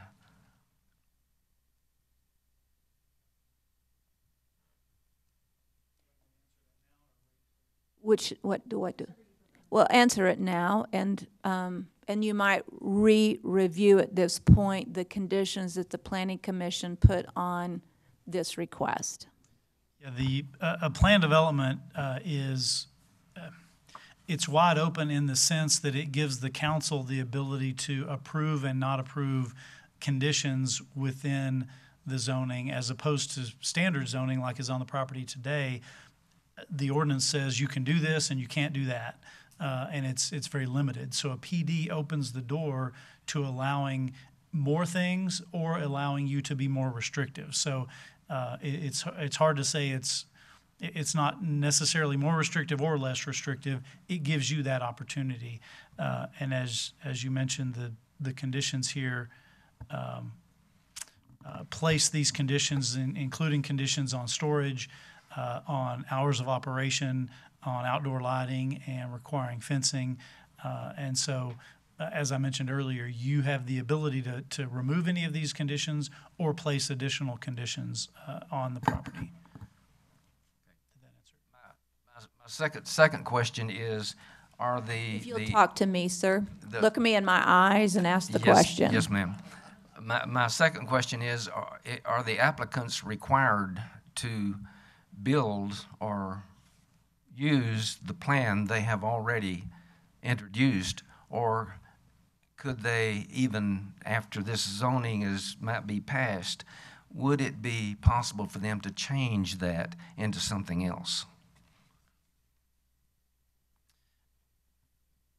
The short answer is yes, they're required to develop generally consistent with this concept plan that you see on the screen. Now, how the PD ordinance is worded, any minor changes to that can be approved by planning staff. So if they move a building over, or it's slightly larger or smaller, we can approve those sorts of things. If it's a major deviation from what they've shown you, they would have to come back and have the council approve any changes to that. Now, having said that, this concept plan is related to this proposal, but the underlying commercial zoning is still in place. So if they decide not to do this, what they're proposing today, they could come back tomorrow with some other commercial development that's already allowed today. Those types of developments would still be allowed tomorrow. So a restaurant, for example, or some other use that's allowed under that current zoning, they could still do under that existing zoning, if that makes sense. Does that answer your question, sir? Thank you very, very much. I believe that's Mr. James. Yes, sir. Yes. But, as I said, my name is Don Knight, and I am one of the elders at Green Meadow Church of Christ. Most everything that you have heard is quite important to us, and almost all the concerns will be or have been already addressed by other people. One thing that I am very, very concerned about, if the city council allows this, you'll be damaging 2 or more businesses. The first business you would be damaging is the veterinarian clinic, because of possible lost revenue, because of the interruption of people's pets. People have pets that they call their kids. Does that veterinarian do boarding? Yes, and that boarding is right next to that fence, and it would be very, very difficult to keep the noise from disturbing the animals in that clinic, in that boarding. The loss of revenue, the employee turnover, there's a lot of factors that we can't even see at this point that's going to be effective and detrimentally in these 2 businesses. The second business, of course, is Green Meadow Church of Christ. And the reasons are basically the same, with one caveat. You'll be taking away our right to worship as we have worshiped for years and years in this city. I was born in this city, and my family went to 9th and Main Church of Christ for years. We became members of Green Meadow when it was Colorado Street Church of Christ, a little converted house that Jim told you about. We have had great times with our brothers and sisters in these different places. It's a problem for me when I look at the noise factor and the use of a piece of property that could be used for something else. I don't know how much these folks are spending, but it looks like to me they're going to have a $400,000 at least investment in this when they finish up. I don't think that $400,000 investment is going to show a profit at the point with the parking and the areas that Thank you very much. Thank you.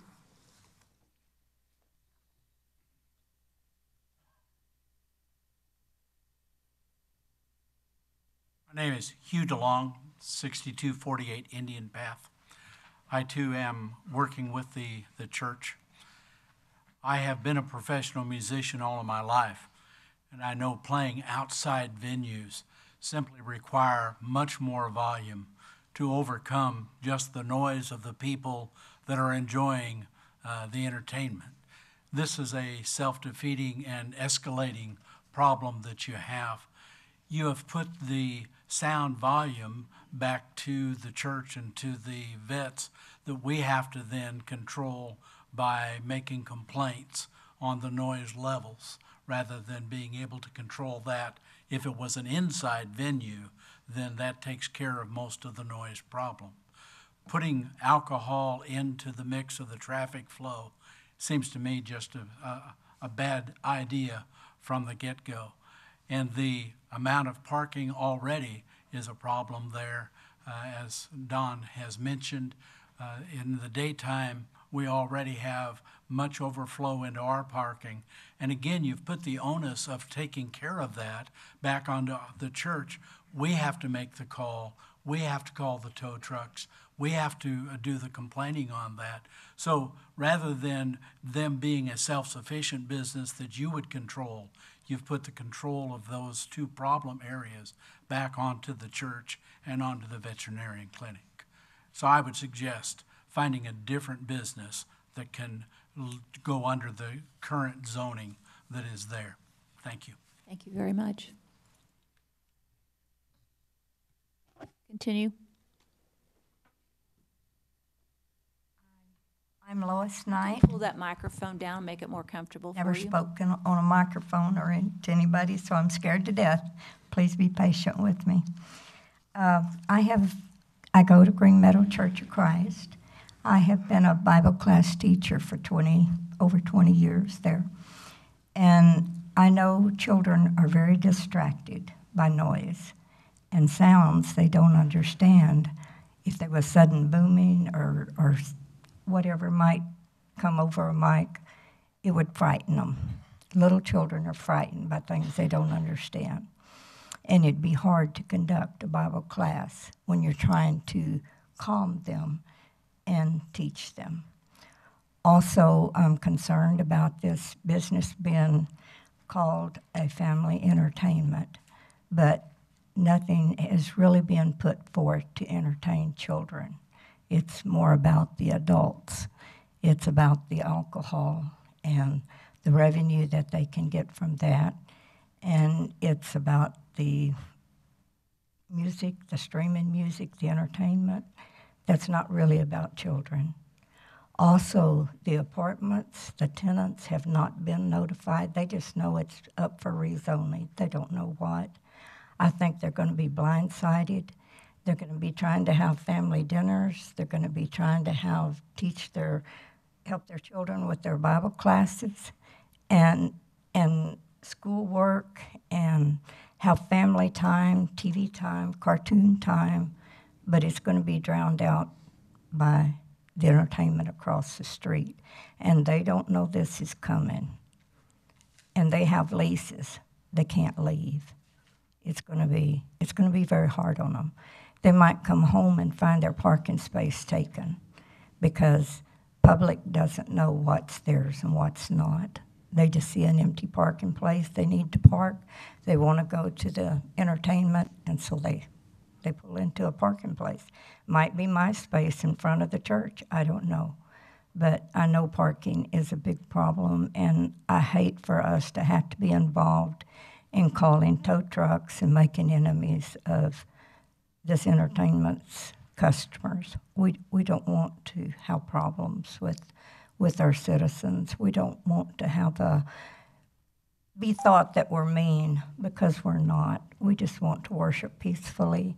We don't want to have to argue with the citizens about who can park where. And we don't want to have to call because there's too much noise. And we don't like problems. We like calm. We like peace. We like love. We love our neighbors, and we want to continue to love our neighbors. So please don't rezone it for something that will just bring future problems for us. Thank you. Thank you very much.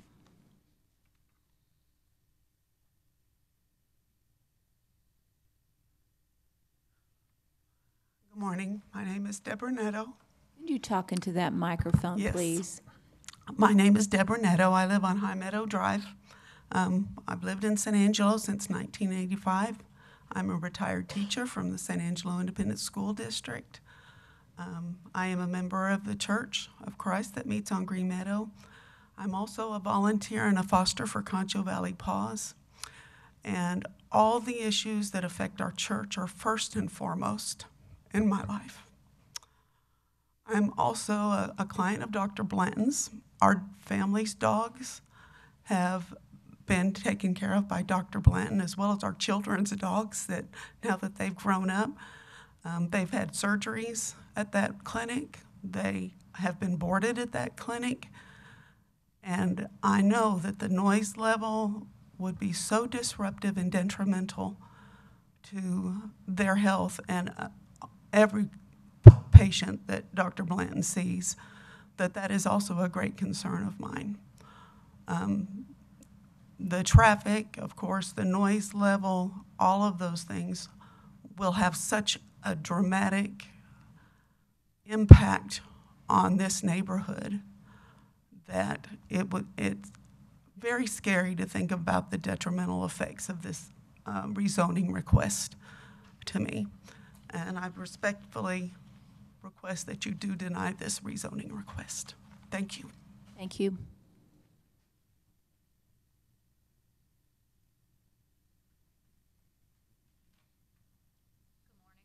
Good morning. I'm Dixie Kozad. I live on Walnut Hill Drive, which is in District 6. And my husband and I have met with the Church of Christ congregation in Green Meadow for 13 years. I am opposed to the rezoning effort.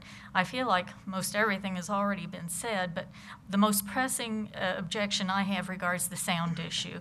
Our services are often interrupted by automobile noise from the loop and loud music being played from cars that pass us on Green Meadow. I understand the business being proposed on the corner has plans to broadcast music in the outdoor area, and I can't help but think that that would be distracting to our worship services. Also, as many have already noted, I've noticed the lack of parking available for the proposed location. I'm sure visitors to the business will end up parking at Dr. Blanton's vet clinic and subsequently in our parking lot too. We have the underground water issues already that cause a great deal of problems with our lot and have had trouble in the past when residents of the apartment complex across the street have parked large trucks in our lot. Repairs to the parking lot service are expensive and frequent, and I would ask that the rezoning not be passed to allow the facility being proposed. Thank you. Thank you very much. Yes, please come forward. Hi, my name is Jenny Black, and I grew up in San Angelo. You want to talk into the microphone? Sorry, you that can't would hear be me? great. Thank you. I grew up in San Angelo, and I've always felt that would be a great place to raise my family. I believe our city has Christian values and had put families first, but over the last couple of years, I've started noticing our city is changing. We're trying to be more like our bigger cities. There are more bars popping up on Concho. We're allowing restaurants like Hooters and Twin Peaks to come to our city. And now we have the possibility of a family entertainment place that will play loud music and serve alcohol coming near where we worship at Green Meadow Church of Christ. I have many concerns that I ask you to listen to and consider before allowing this location to be rezoned for alcoholic beverages. The intersection of Green Meadow and Southwest Boulevard is extremely busy and at times dangerous to the everyday traffic. There's also no traffic light. There's a lot of extra traffic coming from McDonald's, and it's also prone to flooding. If this new business comes, there will be even more traffic and more possible dangers. Another concern would be the amount of noise that would be expected from this type of business. Their hours of operation would be when we meet to worship. This could impact our Bible study and worshiping God. Even putting up something to reduce the noise levels would still potentially interfere with our church services. Lastly, I do not feel that this decision is best for our community. They are wanting to provide alcohol beverages in a neighborhood with apartments, daycares, and near a church building. If this place is to be truly family entertainment and focused on bringing families together, alcoholic beverages do not need to be involved, and hours of operation should not be during church services. I chose to raise my girls in San Angelo because of being a family-friendly city and for its Christian values. I would love to see our city going back to those values. My husband and I want our girls to be raised in a community that puts God first and doesn't put entertainment above worshiping God. Please do not rezone this location because it will interfere with our worship. Thank you very much for listening. Thank you. Further public comment?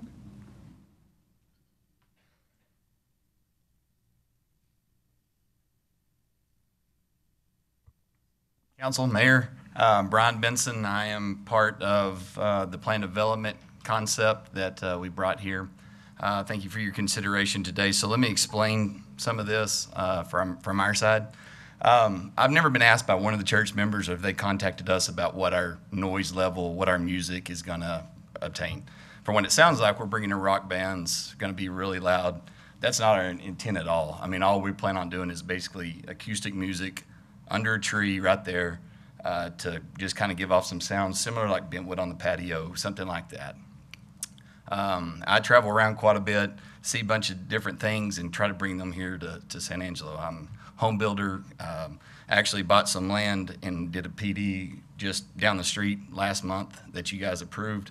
Going to bring in some nice offices, buildings right over there. This is an area that I think is very valuable to San Angelo. And I think he's got some good stuff coming to it with McDonald's kind of moving up, more parking. I think it'll do nothing but increase the value over there.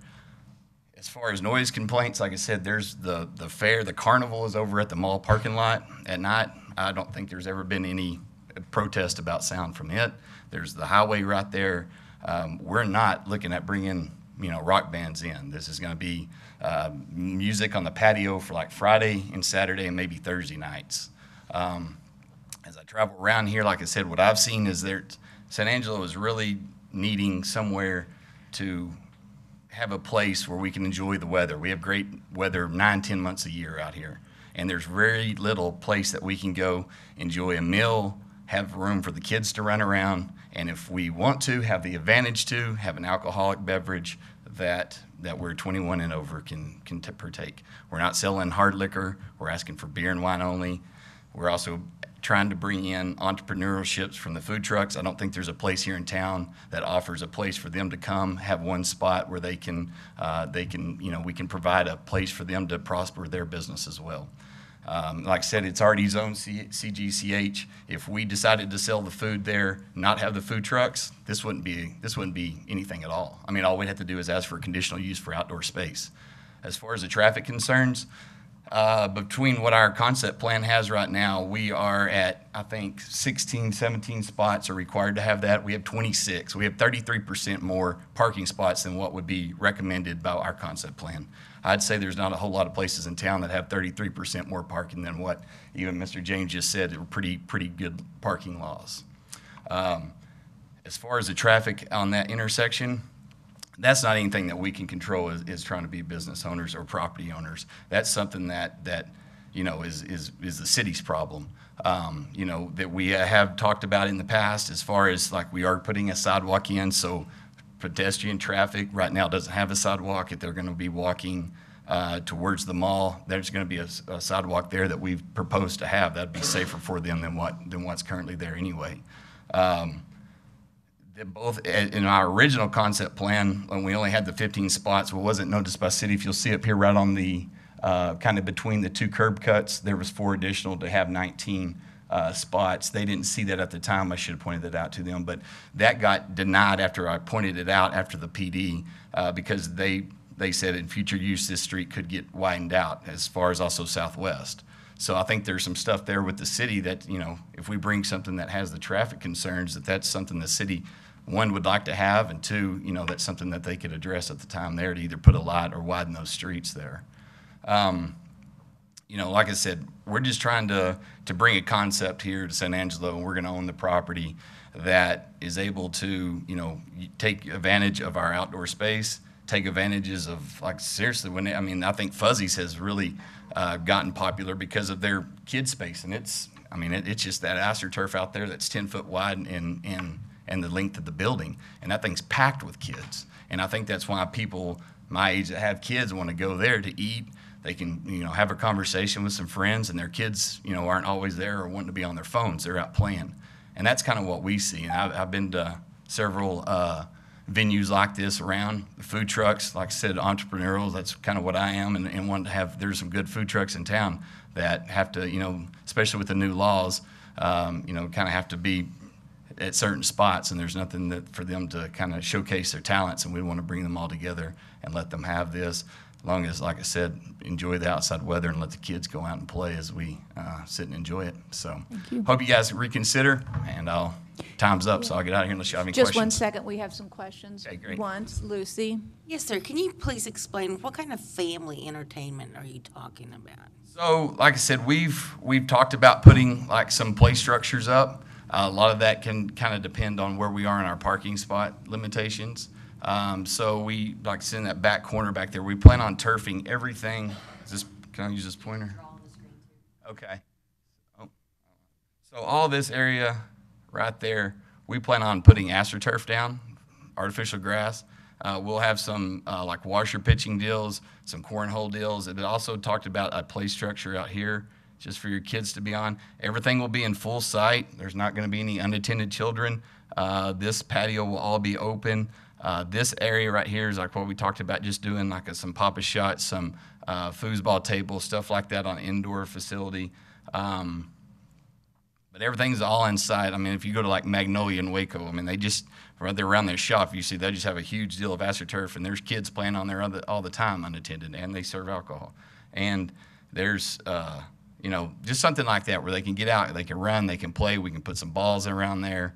And then, like I said, the play structure, due to insurance, due to some other things, are kind of hit or miss what we decided to do. They haven't finalized that, but, I've seen some deals, the one in Bernie just had a huge, looked like a jumping net. It was just a kind of an inflatable deal on the ground with padding around it. And we stayed out there one night, and there is a food truck deal similar like this, and the kids jumped on that thing for 3 hours. They were having a blast.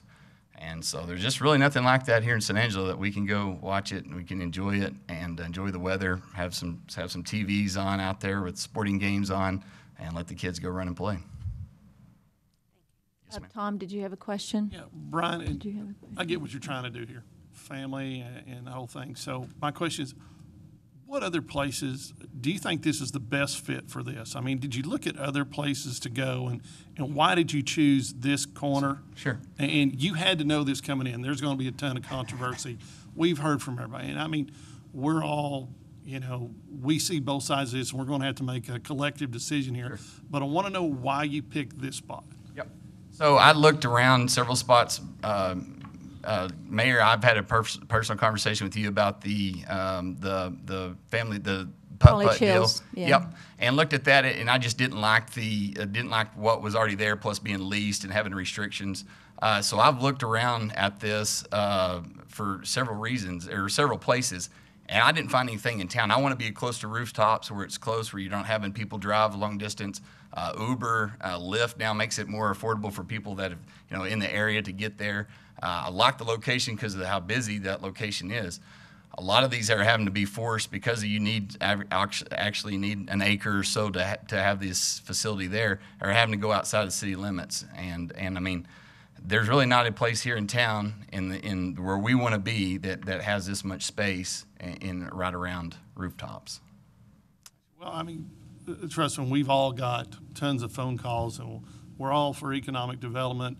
But and I will tell you this: as I look at this, from your standpoint, I'd say if you sat there, you realize you would be in an environment where your neighbors would be against you. We definitely don't want to be against this. I think there's a lot of misconception out there about what we'll be. I mean, we're, like I said, music Thursday, Friday, Saturday. Their church is going on mainly Sunday mornings. We're open at 11. Talk about the hours, because that's a thing that kept coming up. Obviously, church is on Sunday. What hour of the day would you project opening on a Sunday? So 11 a.m. on Sunday, just so, we can get in there before, football games, stuff like that come on Sunday. So 11 a.m. on Sunday. We're not going to have any live music Sunday mornings, obviously. Like I said, our live music, which would be acoustic music from what my thoughts are on it anyway, are going to be Thursday, Friday, Saturday night. Other than that, the only really noise that we'd have would be any TVs that we have that are out under pergolas or something like that that would be around, but I don't see the volume of that affecting someone that's 500 feet away.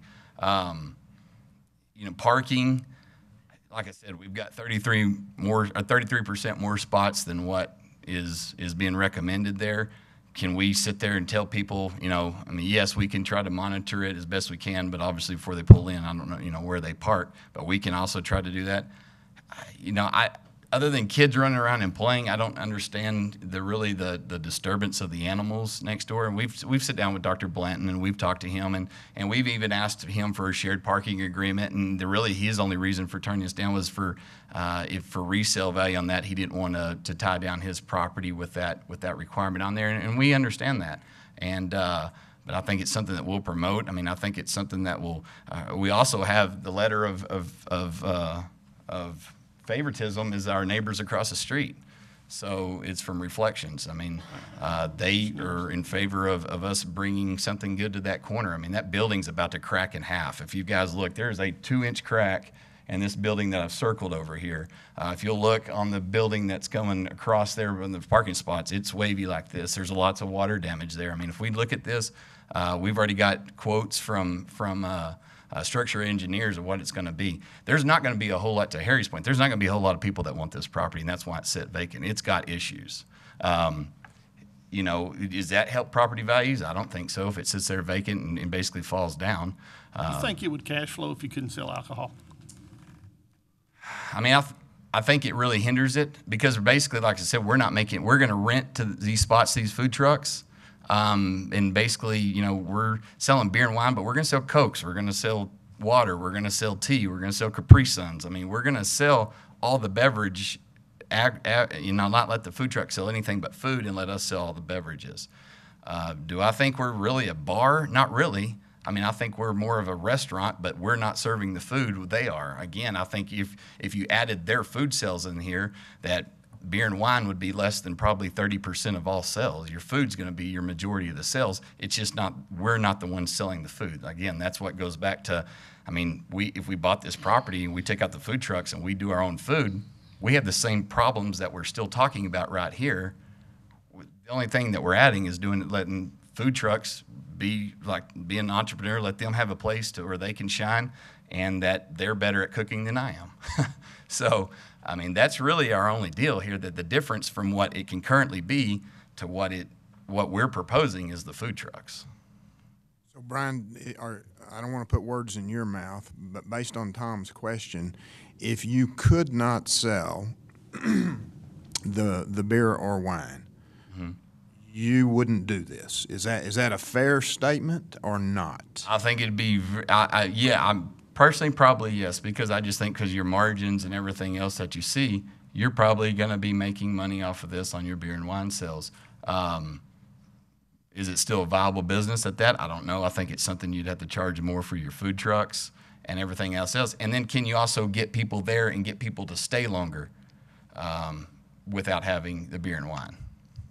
Would they look at going somewhere Talk else? about your overall hours. For example, Yes, ma'am. church services on a Wednesday night. Will you be open on Wednesday nights? Or are you opening every day at 11 a.m.? Yes, but what we propose right now, and like I said, we don't have this set in stone. This is just something that would give us a range that we could operate in for sure, whether we needed to adjust or not. But it was opening every day at 11 a.m., which I think really the only days we're looking at open at 11 a.m. were Saturday and Sunday. And then 3 o'clock, Monday, Tuesday, Wednesday, Thursday, Friday. And then, like I said, be open only until 10:30 until Sunday night till Wednesday. And then just keep it to the possibility of having it to 12 Thursday, Friday, Saturday. Like I said, any music, we talked to Jeff the other day. He was asking about, according to the noise ordinance, I thought we had to anyway, is shut down any kind of music or anything like that at 10:30. And he said, well, can we put it in there? This was just Friday, and I know he was out after that. But yeah, I mean, I thought we had to abide by that anyway. So any music that we have will be down by 10:30 that night anyway, because I thought that's what the noise ordinance was anyway. So you wouldn't be having music on Sundays? one No, way or the other, and it wouldn't kill you if you had to open up at noon on Sunday, not 11 a.m. Sure, yeah, So church that's fine. services would be over. Yep. Yeah, that's fine. And really, they said the only reason would do 11 is just to kind of get open before some of the church crowd gets there before the football games start at noon on Sunday. But really, like I said, looking at this more for, we're looking at music for 3 days a week, not really, it's going to be more outdoor TVs, what games are on, things like that than what we're going to have. We're not going to have bands, we're not going to have drums, we're not going to have bass guitars. It's not going to be amplified music that I foresee anyway. Lane, did you have a question? I do, and this might be a John question. It seems like the planned development is just based mainly around the sale of alcohol. And I know your margins would go away if that went away. What if it's BYOB? Does that fall under the CGCH? Is that allowed currently? So if they went The liability issues, you have liability issues with that, and then you Understand also that. have profitability issues, so. I understand the liability portion of it, but what if they wanted this to work and it's riding on the development, the planned development for the allowing of the sale of alcohol, beer and wine? If it is just BYOB, those margins go away for them. But like Brian said, that would allow them to stay a little bit longer if the adults want to bring a cooler. And We'd have to look into that. That's probably somehow in the TABC rules that I just don't know. I'm not familiar enough with that and how that might. In other words, it depends on the TABC permit and their rules, which our zoning ordinance links to, and so we'd have to look into that, and that's a question we haven't yet researched. What would your other revenue streams be? Because, I mean, here we are, you've got a business plan, we don't have the business plan, and we're trying to rewrite your business plan, and that's pretty much hard to do for us to do that, because we're not the investor. Right. We're not the one having to live with the numbers. How else would you even earn income? I mean, that you have to get down to, it's not a business if you don't have an income stream. Sure. What's your income stream without beer and out wine? Right. I mean, like I said, to just be straight beverage sales plus rental for the food trucks that we rent there. Other than that, I mean, what little bit, I don't know what, we haven't really looked, but what income you'd get off of your arcade games in there, like your Golden Tee, your Pop Shop, which is minimal. So unless you came up with more ideas of selling, just having little like having booths around there to sell stuff, or say you had, just one little concept I've seen is have like little casitas or pergolas, whatever, out there, and just rent. Hey, you can come. There's a group of 10. It's tables, $25 or something like that.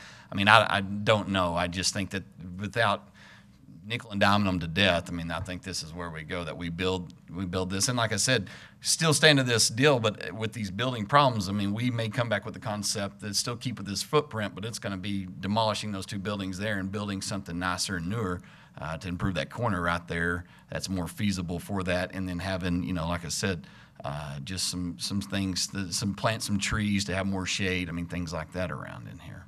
John, let me ask you a question, then Harry, I'll let you talk. Okay, so let's say that, I'm thinking outside the box, so what happened if they destroyed those buildings and built a building and put in a concession stand within that square footage inside that arena, that area? They own the space, they lease the space to concession. Is that then a restaurant? Because if it is, they can then sell beer and wine, because you got a restaurant inside the facility, even though it's not owned by them, it's a concession. That's a tough one, and I would hate to give an answer now because that's just a question we haven't looked into. I think it's a fair point that they've basically got a restaurant, but the restaurant piece of it is farmed out to a third party. That makes their permit, an alcohol bar type permit. But I think the way the TABC rules work and how our zoning links to that, my guess is that they would still have the same issue. You talked about if a restaurant wanted to open up there, a restaurant could, I'm going to open up a restaurant there, I'm going to serve beer, wine, and alcohol, and I am going to serve food because it's a restaurant. That's legal. That's correct. With that being legal, Right now, if they opened up a restaurant inside that complex and then leased it to somebody, it's still a restaurant facility, but somebody separately had the beer and wine. Again, that's going to depend a little bit on how TABC views that, because they're the ones who issue the permit and make the distinction between a restaurant permit and a beer and wine. Because I think here's the complex part of it. It's a fine line between what he wants to do and what we're talking about today versus somebody tomorrow coming forward and getting a permit to put in a restaurant that serves beer and wine. And, it's a really thin hair here. Real quick, just so the zoning ordinance states that if they qualify for a food and beverage certificate, so my understanding would be if someone leases out the space and they were serving the food, they would have to be the applicant to meet the food and beverage certificate license from TABC. So his wife could do that. I'm just asking. Yep, sure. And then one other thing just to bring up here, Lubbock, I have a couple businesses in Lubbock, and they just opened a Little Woodrow's up there, which is similar to this. It's more of a full bar, but similar to this. And I know Lubbock mandated that they served food. They had to serve food in there. They had to have it. They had to serve food. Food trucks still come up. I mean, it's a little different. Food trucks still come up, and they serve food in there. But Little Woodrow's is required to serve food. I think they have pizzas. I mean, they serve like pizzas, and nobody buys them. They're not any good. They're little bitty, but they're required. They're required to have that. So the only thing that would change is that obviously if you do that, we had to put in restaurant equipment. We'd have to be health certified as fully as that goes, and that's just something we have to look at. Does the sale of our little food offset what it costs to actually put in a full restaurant? And then it could be something that maybe that's beneficial because maybe that gives a commissary for the food trucks. I mean, it's something that we could definitely look at. We're open to ideas. We're not trying to be a bad neighbor. We're not trying to be a big bar that's going to, outsell Blaine's or any of that. We want to be a good neighbor. We want to just bring a family atmosphere where, like I said, if I want to go out with a couple of our couple friends and we all have kids that are 8 to 10 years old, there's nowhere we can go and want to sit and visit with them for a couple hours and where our kids aren't constantly on me. And like I said, we have great weather here in San Angelo, and I go to other places. Like I said, Bernie's one. I went to one in Dallas a couple weekends ago. They're popping up everywhere. They're getting popular. Is these kind of facilities where the kids can go, they can have a good time. Just for an example, the other day, a couple Saturdays ago, when Dish was having their dispute with Fox, they didn't have the Tech football game on there. So after our kids' sporting games in the morning, that game starting at 11, we went to Shenanigans just to have lunch and watch part of the game. They had a square where they have their cornhole in there that's a 10 by 10. There was 15 kids playing on that square of grass running around while everybody was in there. And that's because there was nowhere else for them to play. It's needed. The kids love it. And then, like I said, I want to take advantage of the outside weather here in San Angelo and bring something that this city needs. I mean, as we're growing, military people have hit us up about. I mean, they see them a lot of times. It's something that I think is obviously needed, or there wouldn't be this much people. Like I said, the parking is the biggest concern to me more than any of it. Harry, you had a question or comment. I have a comment. 3 weeks ago, I was in Fredericksburg, and I was really surprised. I hadn't been there in a couple of years. How many children were at some of these wine tasting places? The parents and their friends were out having conversation, and the kids were off in the grass area playing. So the concept, I think, is not foreign. It may just be foreign for San Angelo. Having a place where the family can go and let the kids play, take some of that energy that they've got, and still have an opportunity to sit down and enjoy a beer or a glass of wine, I think really is something that you're going to see is going to grow in this particular community. Now, maybe this is not the right place because it's near the church, but I will say this particular property really needs to get some tenants in there so we can put it back on the tax rolls. We've got so many empty properties and buildings in this community, and if you've got a concept that works, a business plan that works, we really need to take a look at it. All right, do I have further questions or comments? Yes, please. My name's Brittany Ionita. I'm a realtor with ERA Real Estate. I'm also part of the development with Brian on this concept. I feel like there's obviously a lot of misconception on our plan. You know, anytime, as Brian's mentioned, I will go out to meet some friends, and they bring their children. Well, if we go to Outback, we go to Texas Roadhouse, any of those locations, the kids are on their phone the entire time. There's no place right now in San Angelo, other than downtown with a little putt-putt, for kids to actually go and be kids. You know, we've got an epidemic that kids sit home and play video games. We want to make sure that we're giving them the opportunity to run and play and meet new friends at different schools that they may not have actually gotten a chance to introduce themselves to before. Along with that, just having the family environment, selling real estate. I live on Green Valley, so I drive up and down Southwest every day. Looking at that building, it's an eyesore. The owner of the building does not want to do anything to it. There were other businesses at one point that were trying to purchase the building, and it would have been the same amount of traffic. You know, again, given that I'm a real estate agent, I do actually have a lot of inside information as far as what businesses would have gone there or were attempting to purchase. So we feel that our concept is great. There's a lot of families around there. We've had letters of support from families in the neighborhood surrounding that, surrounding the business. So, you know, we really feel that just creating taxable revenue for the city is important. Getting rid of vacant buildings is important. You know, the families that I service and assist buying homes that are new to San Angelo, the number one question is, what is there for a family to do in San Angelo? The movies, maybe some putt-putt, and that's about it. So we want to make sure that we're supporting not only local businesses, but local families and giving them the opportunity to actually go out and enjoy, again, like Brian said, the weather and just each other. So thank you. We appreciate it. Thank you. Any further public comment? Yes, sir.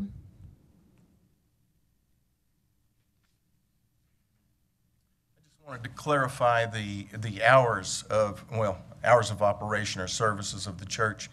The church normally meets on Sunday morning 9:30 to about 12:30. It also meets Sunday evening from 6 o'clock to about 7:30. During Wednesday, it is 7 o'clock through 8 o'clock. But during the week, we have two evangelists that study. They're working from their office there. We also have teachers that come up there to study, to prepare their classes on and off during the week.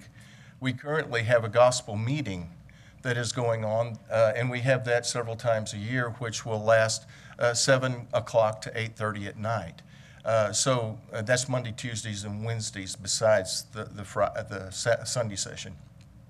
So I just wanted to clarify that it is not just a one-time thing that we're in there and worshiping. We're in there. It's not a business. But we're doing the Lord's business is what we feel, and we're encouraged by that. Just to comment, if speaking of families and families being together, we welcome anyone to the church anytime they want. It's a good family place. Thank you. Thank you. Sherry, would you like to make a comment?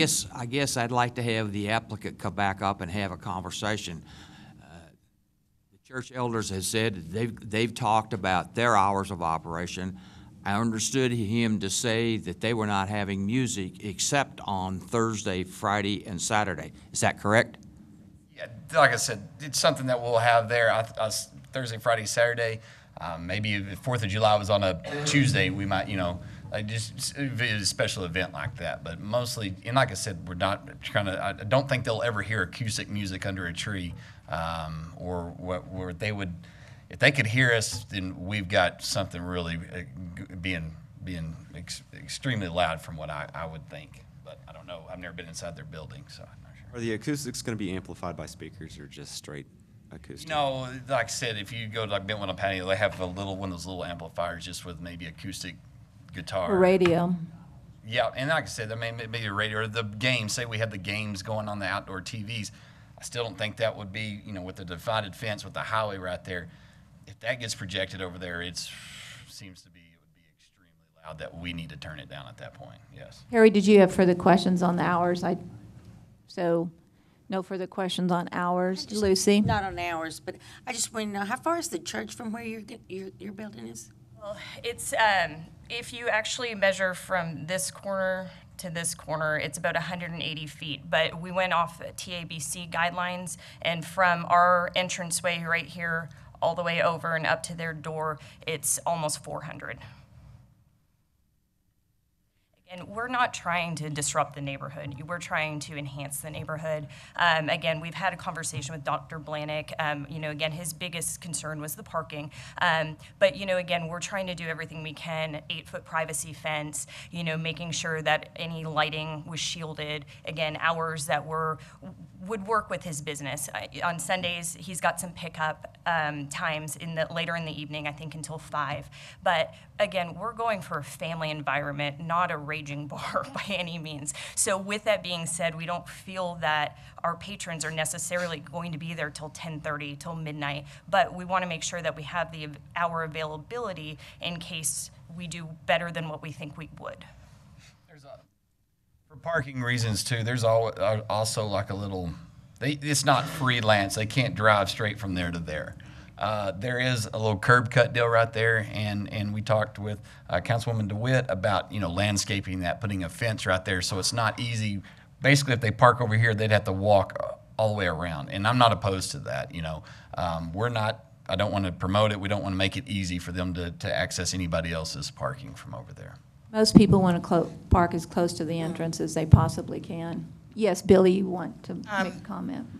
Just for clarification, Dr. Blanick in his letter not only was concerned about the parking, but he was also concerned about the disruption to his animals that are boarded overnight, as well as with there being food, that kids would have the opportunity, or maybe adults too, to throw food stuffs over the fence where his dogs are boarded. So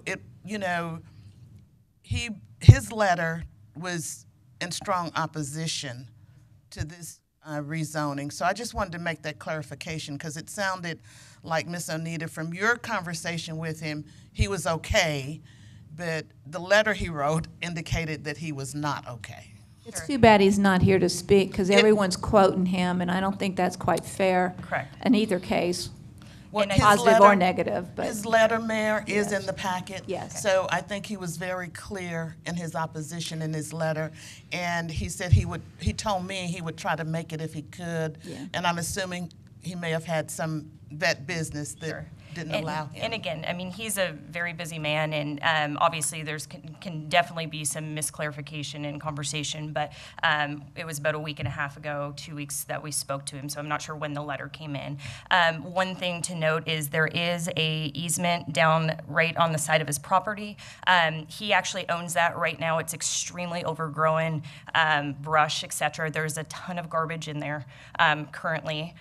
So again, as good neighbors, we would want to make sure that we were maintaining that. It would be far-fetched, I believe, if somebody were to throw food or beverages or anything. I mean, I'm not going to say it wouldn't happen, but obviously, that's part of us being business owners, being in charge of not only our staff, but really making sure that we're keeping tabs on any guest that does frequent our building. And I don't know where those looking over there, I'm not sure that there's much outdoor space on that, where we have this red line right here. Like I said, again, with our 8-foot privacy fence, to have food thrown over that, plus the easement into a cage. Like I said, though, that chain link fence, we can go back to the pictures, but I don't see any outdoor kennels right there on that deal. I'm not sure where they are. I've never been on the inside there, though. Okay, with that, John, I'm going to ask you one more time to go back to the slide that shows the conditions that the Planning Commission put on this.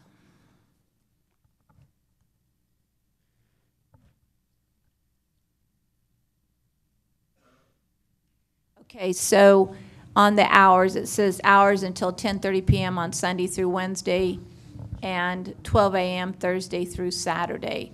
What it doesn't designate is opening time. It does in your packet. This was a summary. Just to make sure everybody. Yes. And so it's 11 a.m. Oh, it's supposed to be 11 a.m. But yes, they would not. The revised information in your packet says that they could not open before 11 a.m. And let's see, was there anything else somebody brought up that's not in these conditions that you had questions about? Harry, did you? Tom? Tommy? Lucy? Lane? John, just to clarify though, CG zoning, it sounds like this can still happen as is without going to plan development. They might have to tweak little things internally, but. Well, the big thing is the food. It's possible that they could figure out a way to make it work in terms of if they were able to get a restaurant permit. And there might be some limitations on the outdoor entertainment that they couldn't do under the straight zoning. But yes, it's very similar to what they could do. And that's one of the reasons staff recommended approval, and I think the Planning Commission as well, is that the current zoning is CGCH, which would allow some things that might be considered more obnoxious, some truck repair, automotive kinds of uses that could be allowed under the current zoning. Okay. Billy? Okay, do I need to restate my motion, or Well, I are we think the good? motion was to deny. To deny the PD since they can do this under the current zoning, yes. They can't do it under the Well, they current can't do zoning. everything without some tweaks to it, but that there is some opportunity for them to make adjustments, so that's my motion. Is that correct? Yeah. Again, it's questionable whether they could do. I think it's fair to say they couldn't do everything they want to do without the plan development. They could get close, and they would have to work out they would have to become a food service establishment as well to be able to not need the beer and wine only permit. All right, so there's a motion to deny, a second by Harry. By Tommy, sorry. With that, all of those in favor of denying, say aye. Aye. All in favor, say aye. Aye.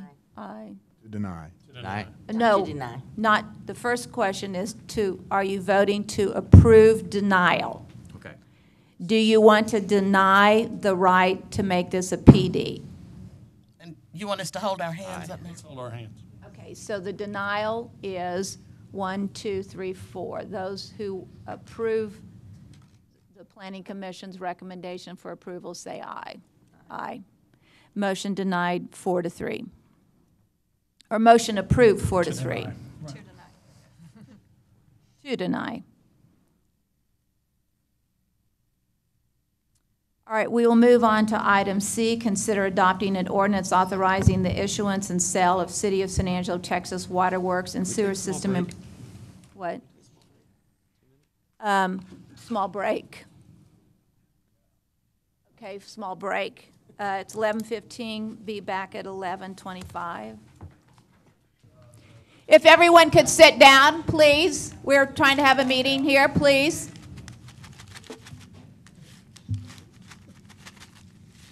Okay, with that, we're going to move to item C, consider adopting an ordinance authorizing the issuance and sale of City of San Angelo, Texas waterworks and sewer system improvement revenue bonds, Series 2019, establishing procedures for the sale and delivery of the bonds, providing for the security for and payment of such bonds, and authorizing and enacting other matters and provisions relating to the subject. Tina, you're up here more than anybody on an ongoing basis. Yes, ma'am. Good Come morning, on, Mayor, go Council. for it. Thank you. This is the Texas Water Development Board revenue bonds that we'll be issuing. You approved our application for this process a few months back. We've been working through that process with Allison and with our debt counsel and financial advisors. So the amount that we ended up issuing for was just over $56 million with a term of 25 years and an interest rate, which is wonderful, of 0.472%. Say that again. 0.472%. So, and of course, you know, the purpose is for the expansion of the Hickory Aquifer project, the well fields out there. I do have with us Vince Vial from Specialized Public Finance and Rudy Segura from McCall Park, Hurst, and Horton, if you have any questions from either of them. And of course, Allison is here, and I've asked her to give a brief summary of what the project entails. Well, I think a .472 interest rate makes everybody interested. Yes, I agree. So with that, I'll ask Allison to just come up and give a brief overview of the project so that the public is aware of what we're doing. Our other most favorite female, Allison, who's up here all the time. Well, thank you, Mayor. This is for the expansion of the Hickory Aquifer to the full production capacity of 12 million gallons per day. We will be looking at drilling 5 additional wells out on the Ford Ranch. There'll be booster pump capacity increases, as well as the expansion to the groundwater treatment facility, and ultimately the new clear wells going in where all of the water is chlorinated and sent out to the distribution system. So we're really excited about this project and also excited about the extremely good interest rate.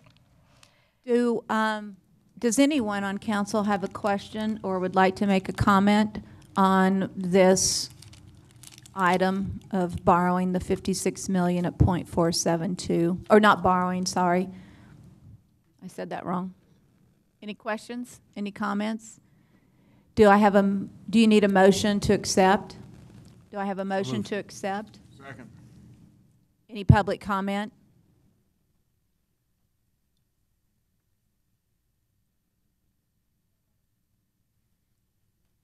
No public comment. We'll take a vote. All in favor, say aye. Aye. None opposed. Motion passes 7-0. Just FYI, item G has been pulled. If anyone is still in the audience waiting for item G to come forward, know that item G will not come forward today. It will be moved to a November, December meeting.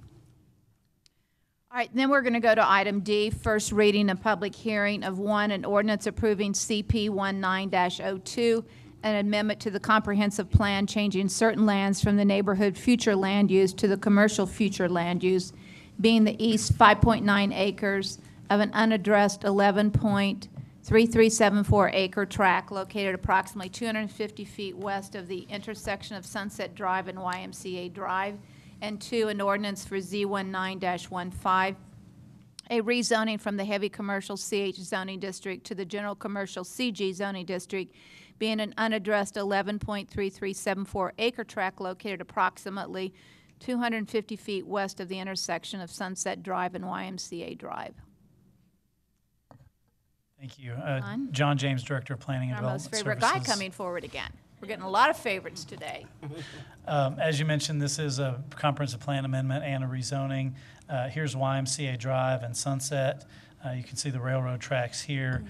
This is a vacant property that is rezoning for an office use. I believe they're looking at like a dental office, that kind of thing, but it does require basically a portion of the property you'll see on the next page is the boundary between the commercial and the residential was right through there, splitting this property, and so it's rezoning the I guess the easternmost part of that property, changing the designation from commercial to from residential to commercial, and also on the zoning, it's currently CGCH, and it's taking it to a lesser zoning district that would allow for that office type use. Just some pictures of the area. Again, it is a vacant tract just down from the hospital. You can see the industrial type use across the street, and this is at the property, and you can see some of the apartments in the background. So we think an office type use is a good transition from, you have single family homes, and then you have those apartments. This would be a small scale office type use, and then you have the railroad tracks and heavier commercial on down from that.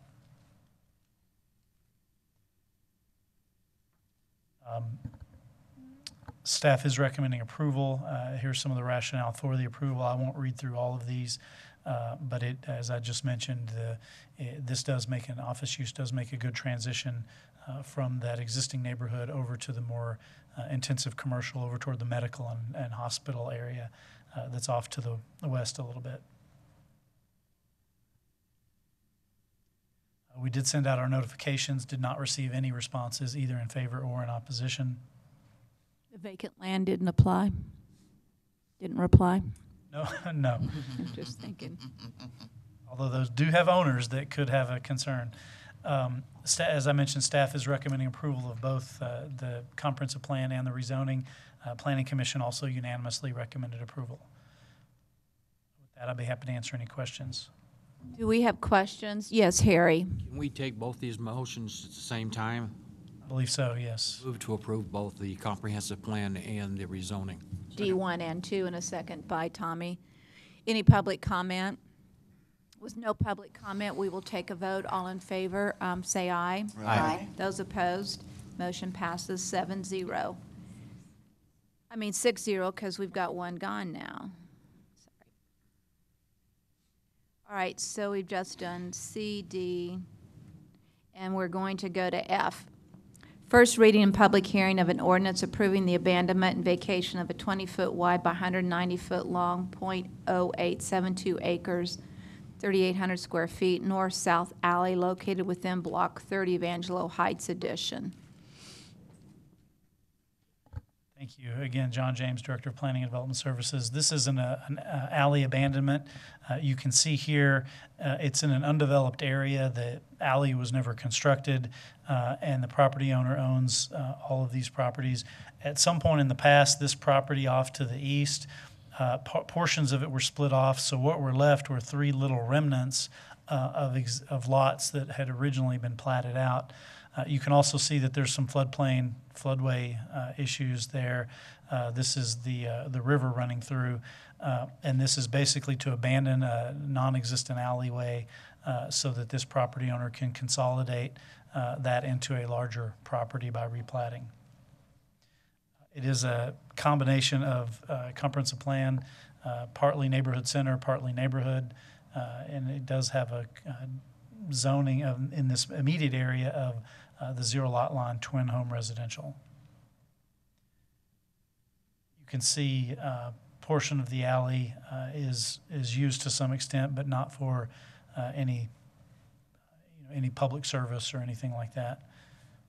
And as is typical, you can see that the property drops off down to the river there. There's that east-west alley is used sporadically, but there's no evidence that that north-south alley is used for anything other than parking. So staff is okay with the abandonment. There's no evidence of public or private utilities. That would be addressed when they do go to replat. We'll send out notices to all of the utility companies. If there are utilities in the area, they'll have to accommodate that either by moving the utilities or maintaining a utility easement. Staff does recommend approval, as did the Planning Commission unanimously. We do have our normal conditions of approval. They pay the formula that's identified by ordinance, obtaining a quitclaim deed from the city that would allow them to then replat the property, which is condition number 3, replatting all of those lots to incorporate the abandonment portion of the alley. With that, I'd be happy to answer any questions. Do I have questions from council? I move to approve as presented. And a second by Lane. Any public comment? With none, we'll take a vote. All in favor, say aye. Aye. Motion passes 6-0.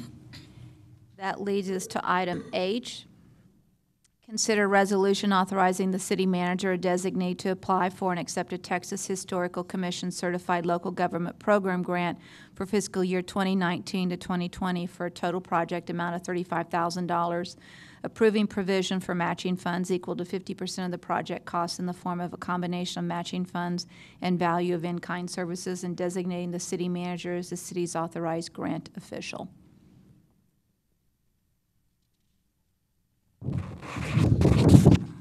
Again, as you just read, this is authorization for staff to apply for a certified local government grant, which is the program through the Texas Historic Commission that gives grants for historic preservation.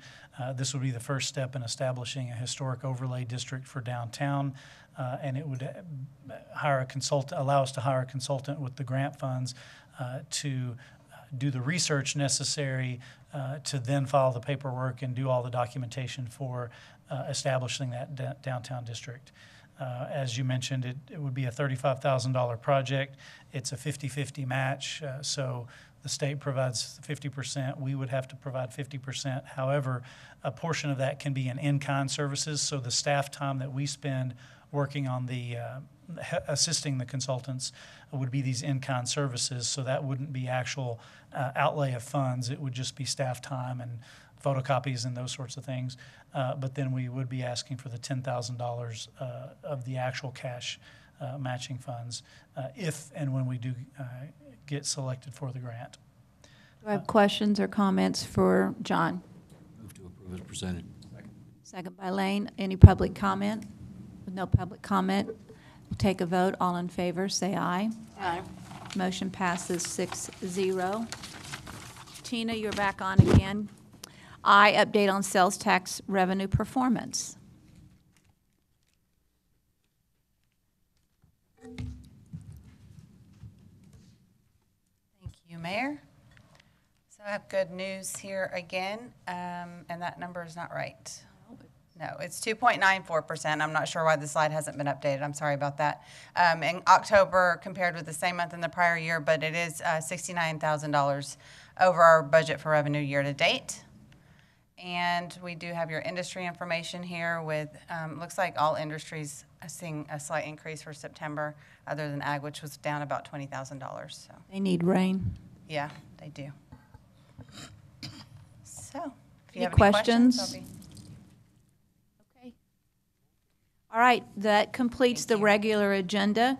So we will move into closed session, executive session on the provision of Government Code Title V, Open Government Ethics, Subtitle A, Open Government, Chapter 551, Open Meetings, Subchapter D, Exceptions to Requirement that meetings be open under the following sections. A, Section 551.072, to deliberate the purchase, exchange, lease, or value of real property. If deliberation in an open meeting would have a detrimental effect on the position of the governmental body, negotiations with the third person regarding the Mills Paul Addition, Block 24, 1521, 1525 South Concho Park Drive, 141.670 plus acres out of WCRR Company Survey and 200.1100 plus or minus acres out of West Johnson Survey.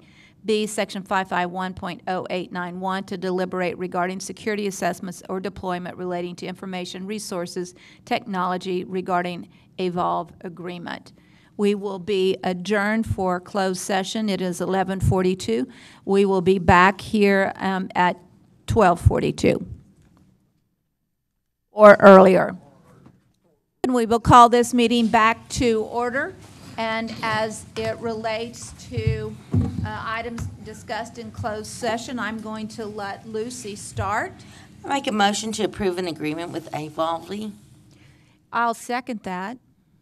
Any public comment?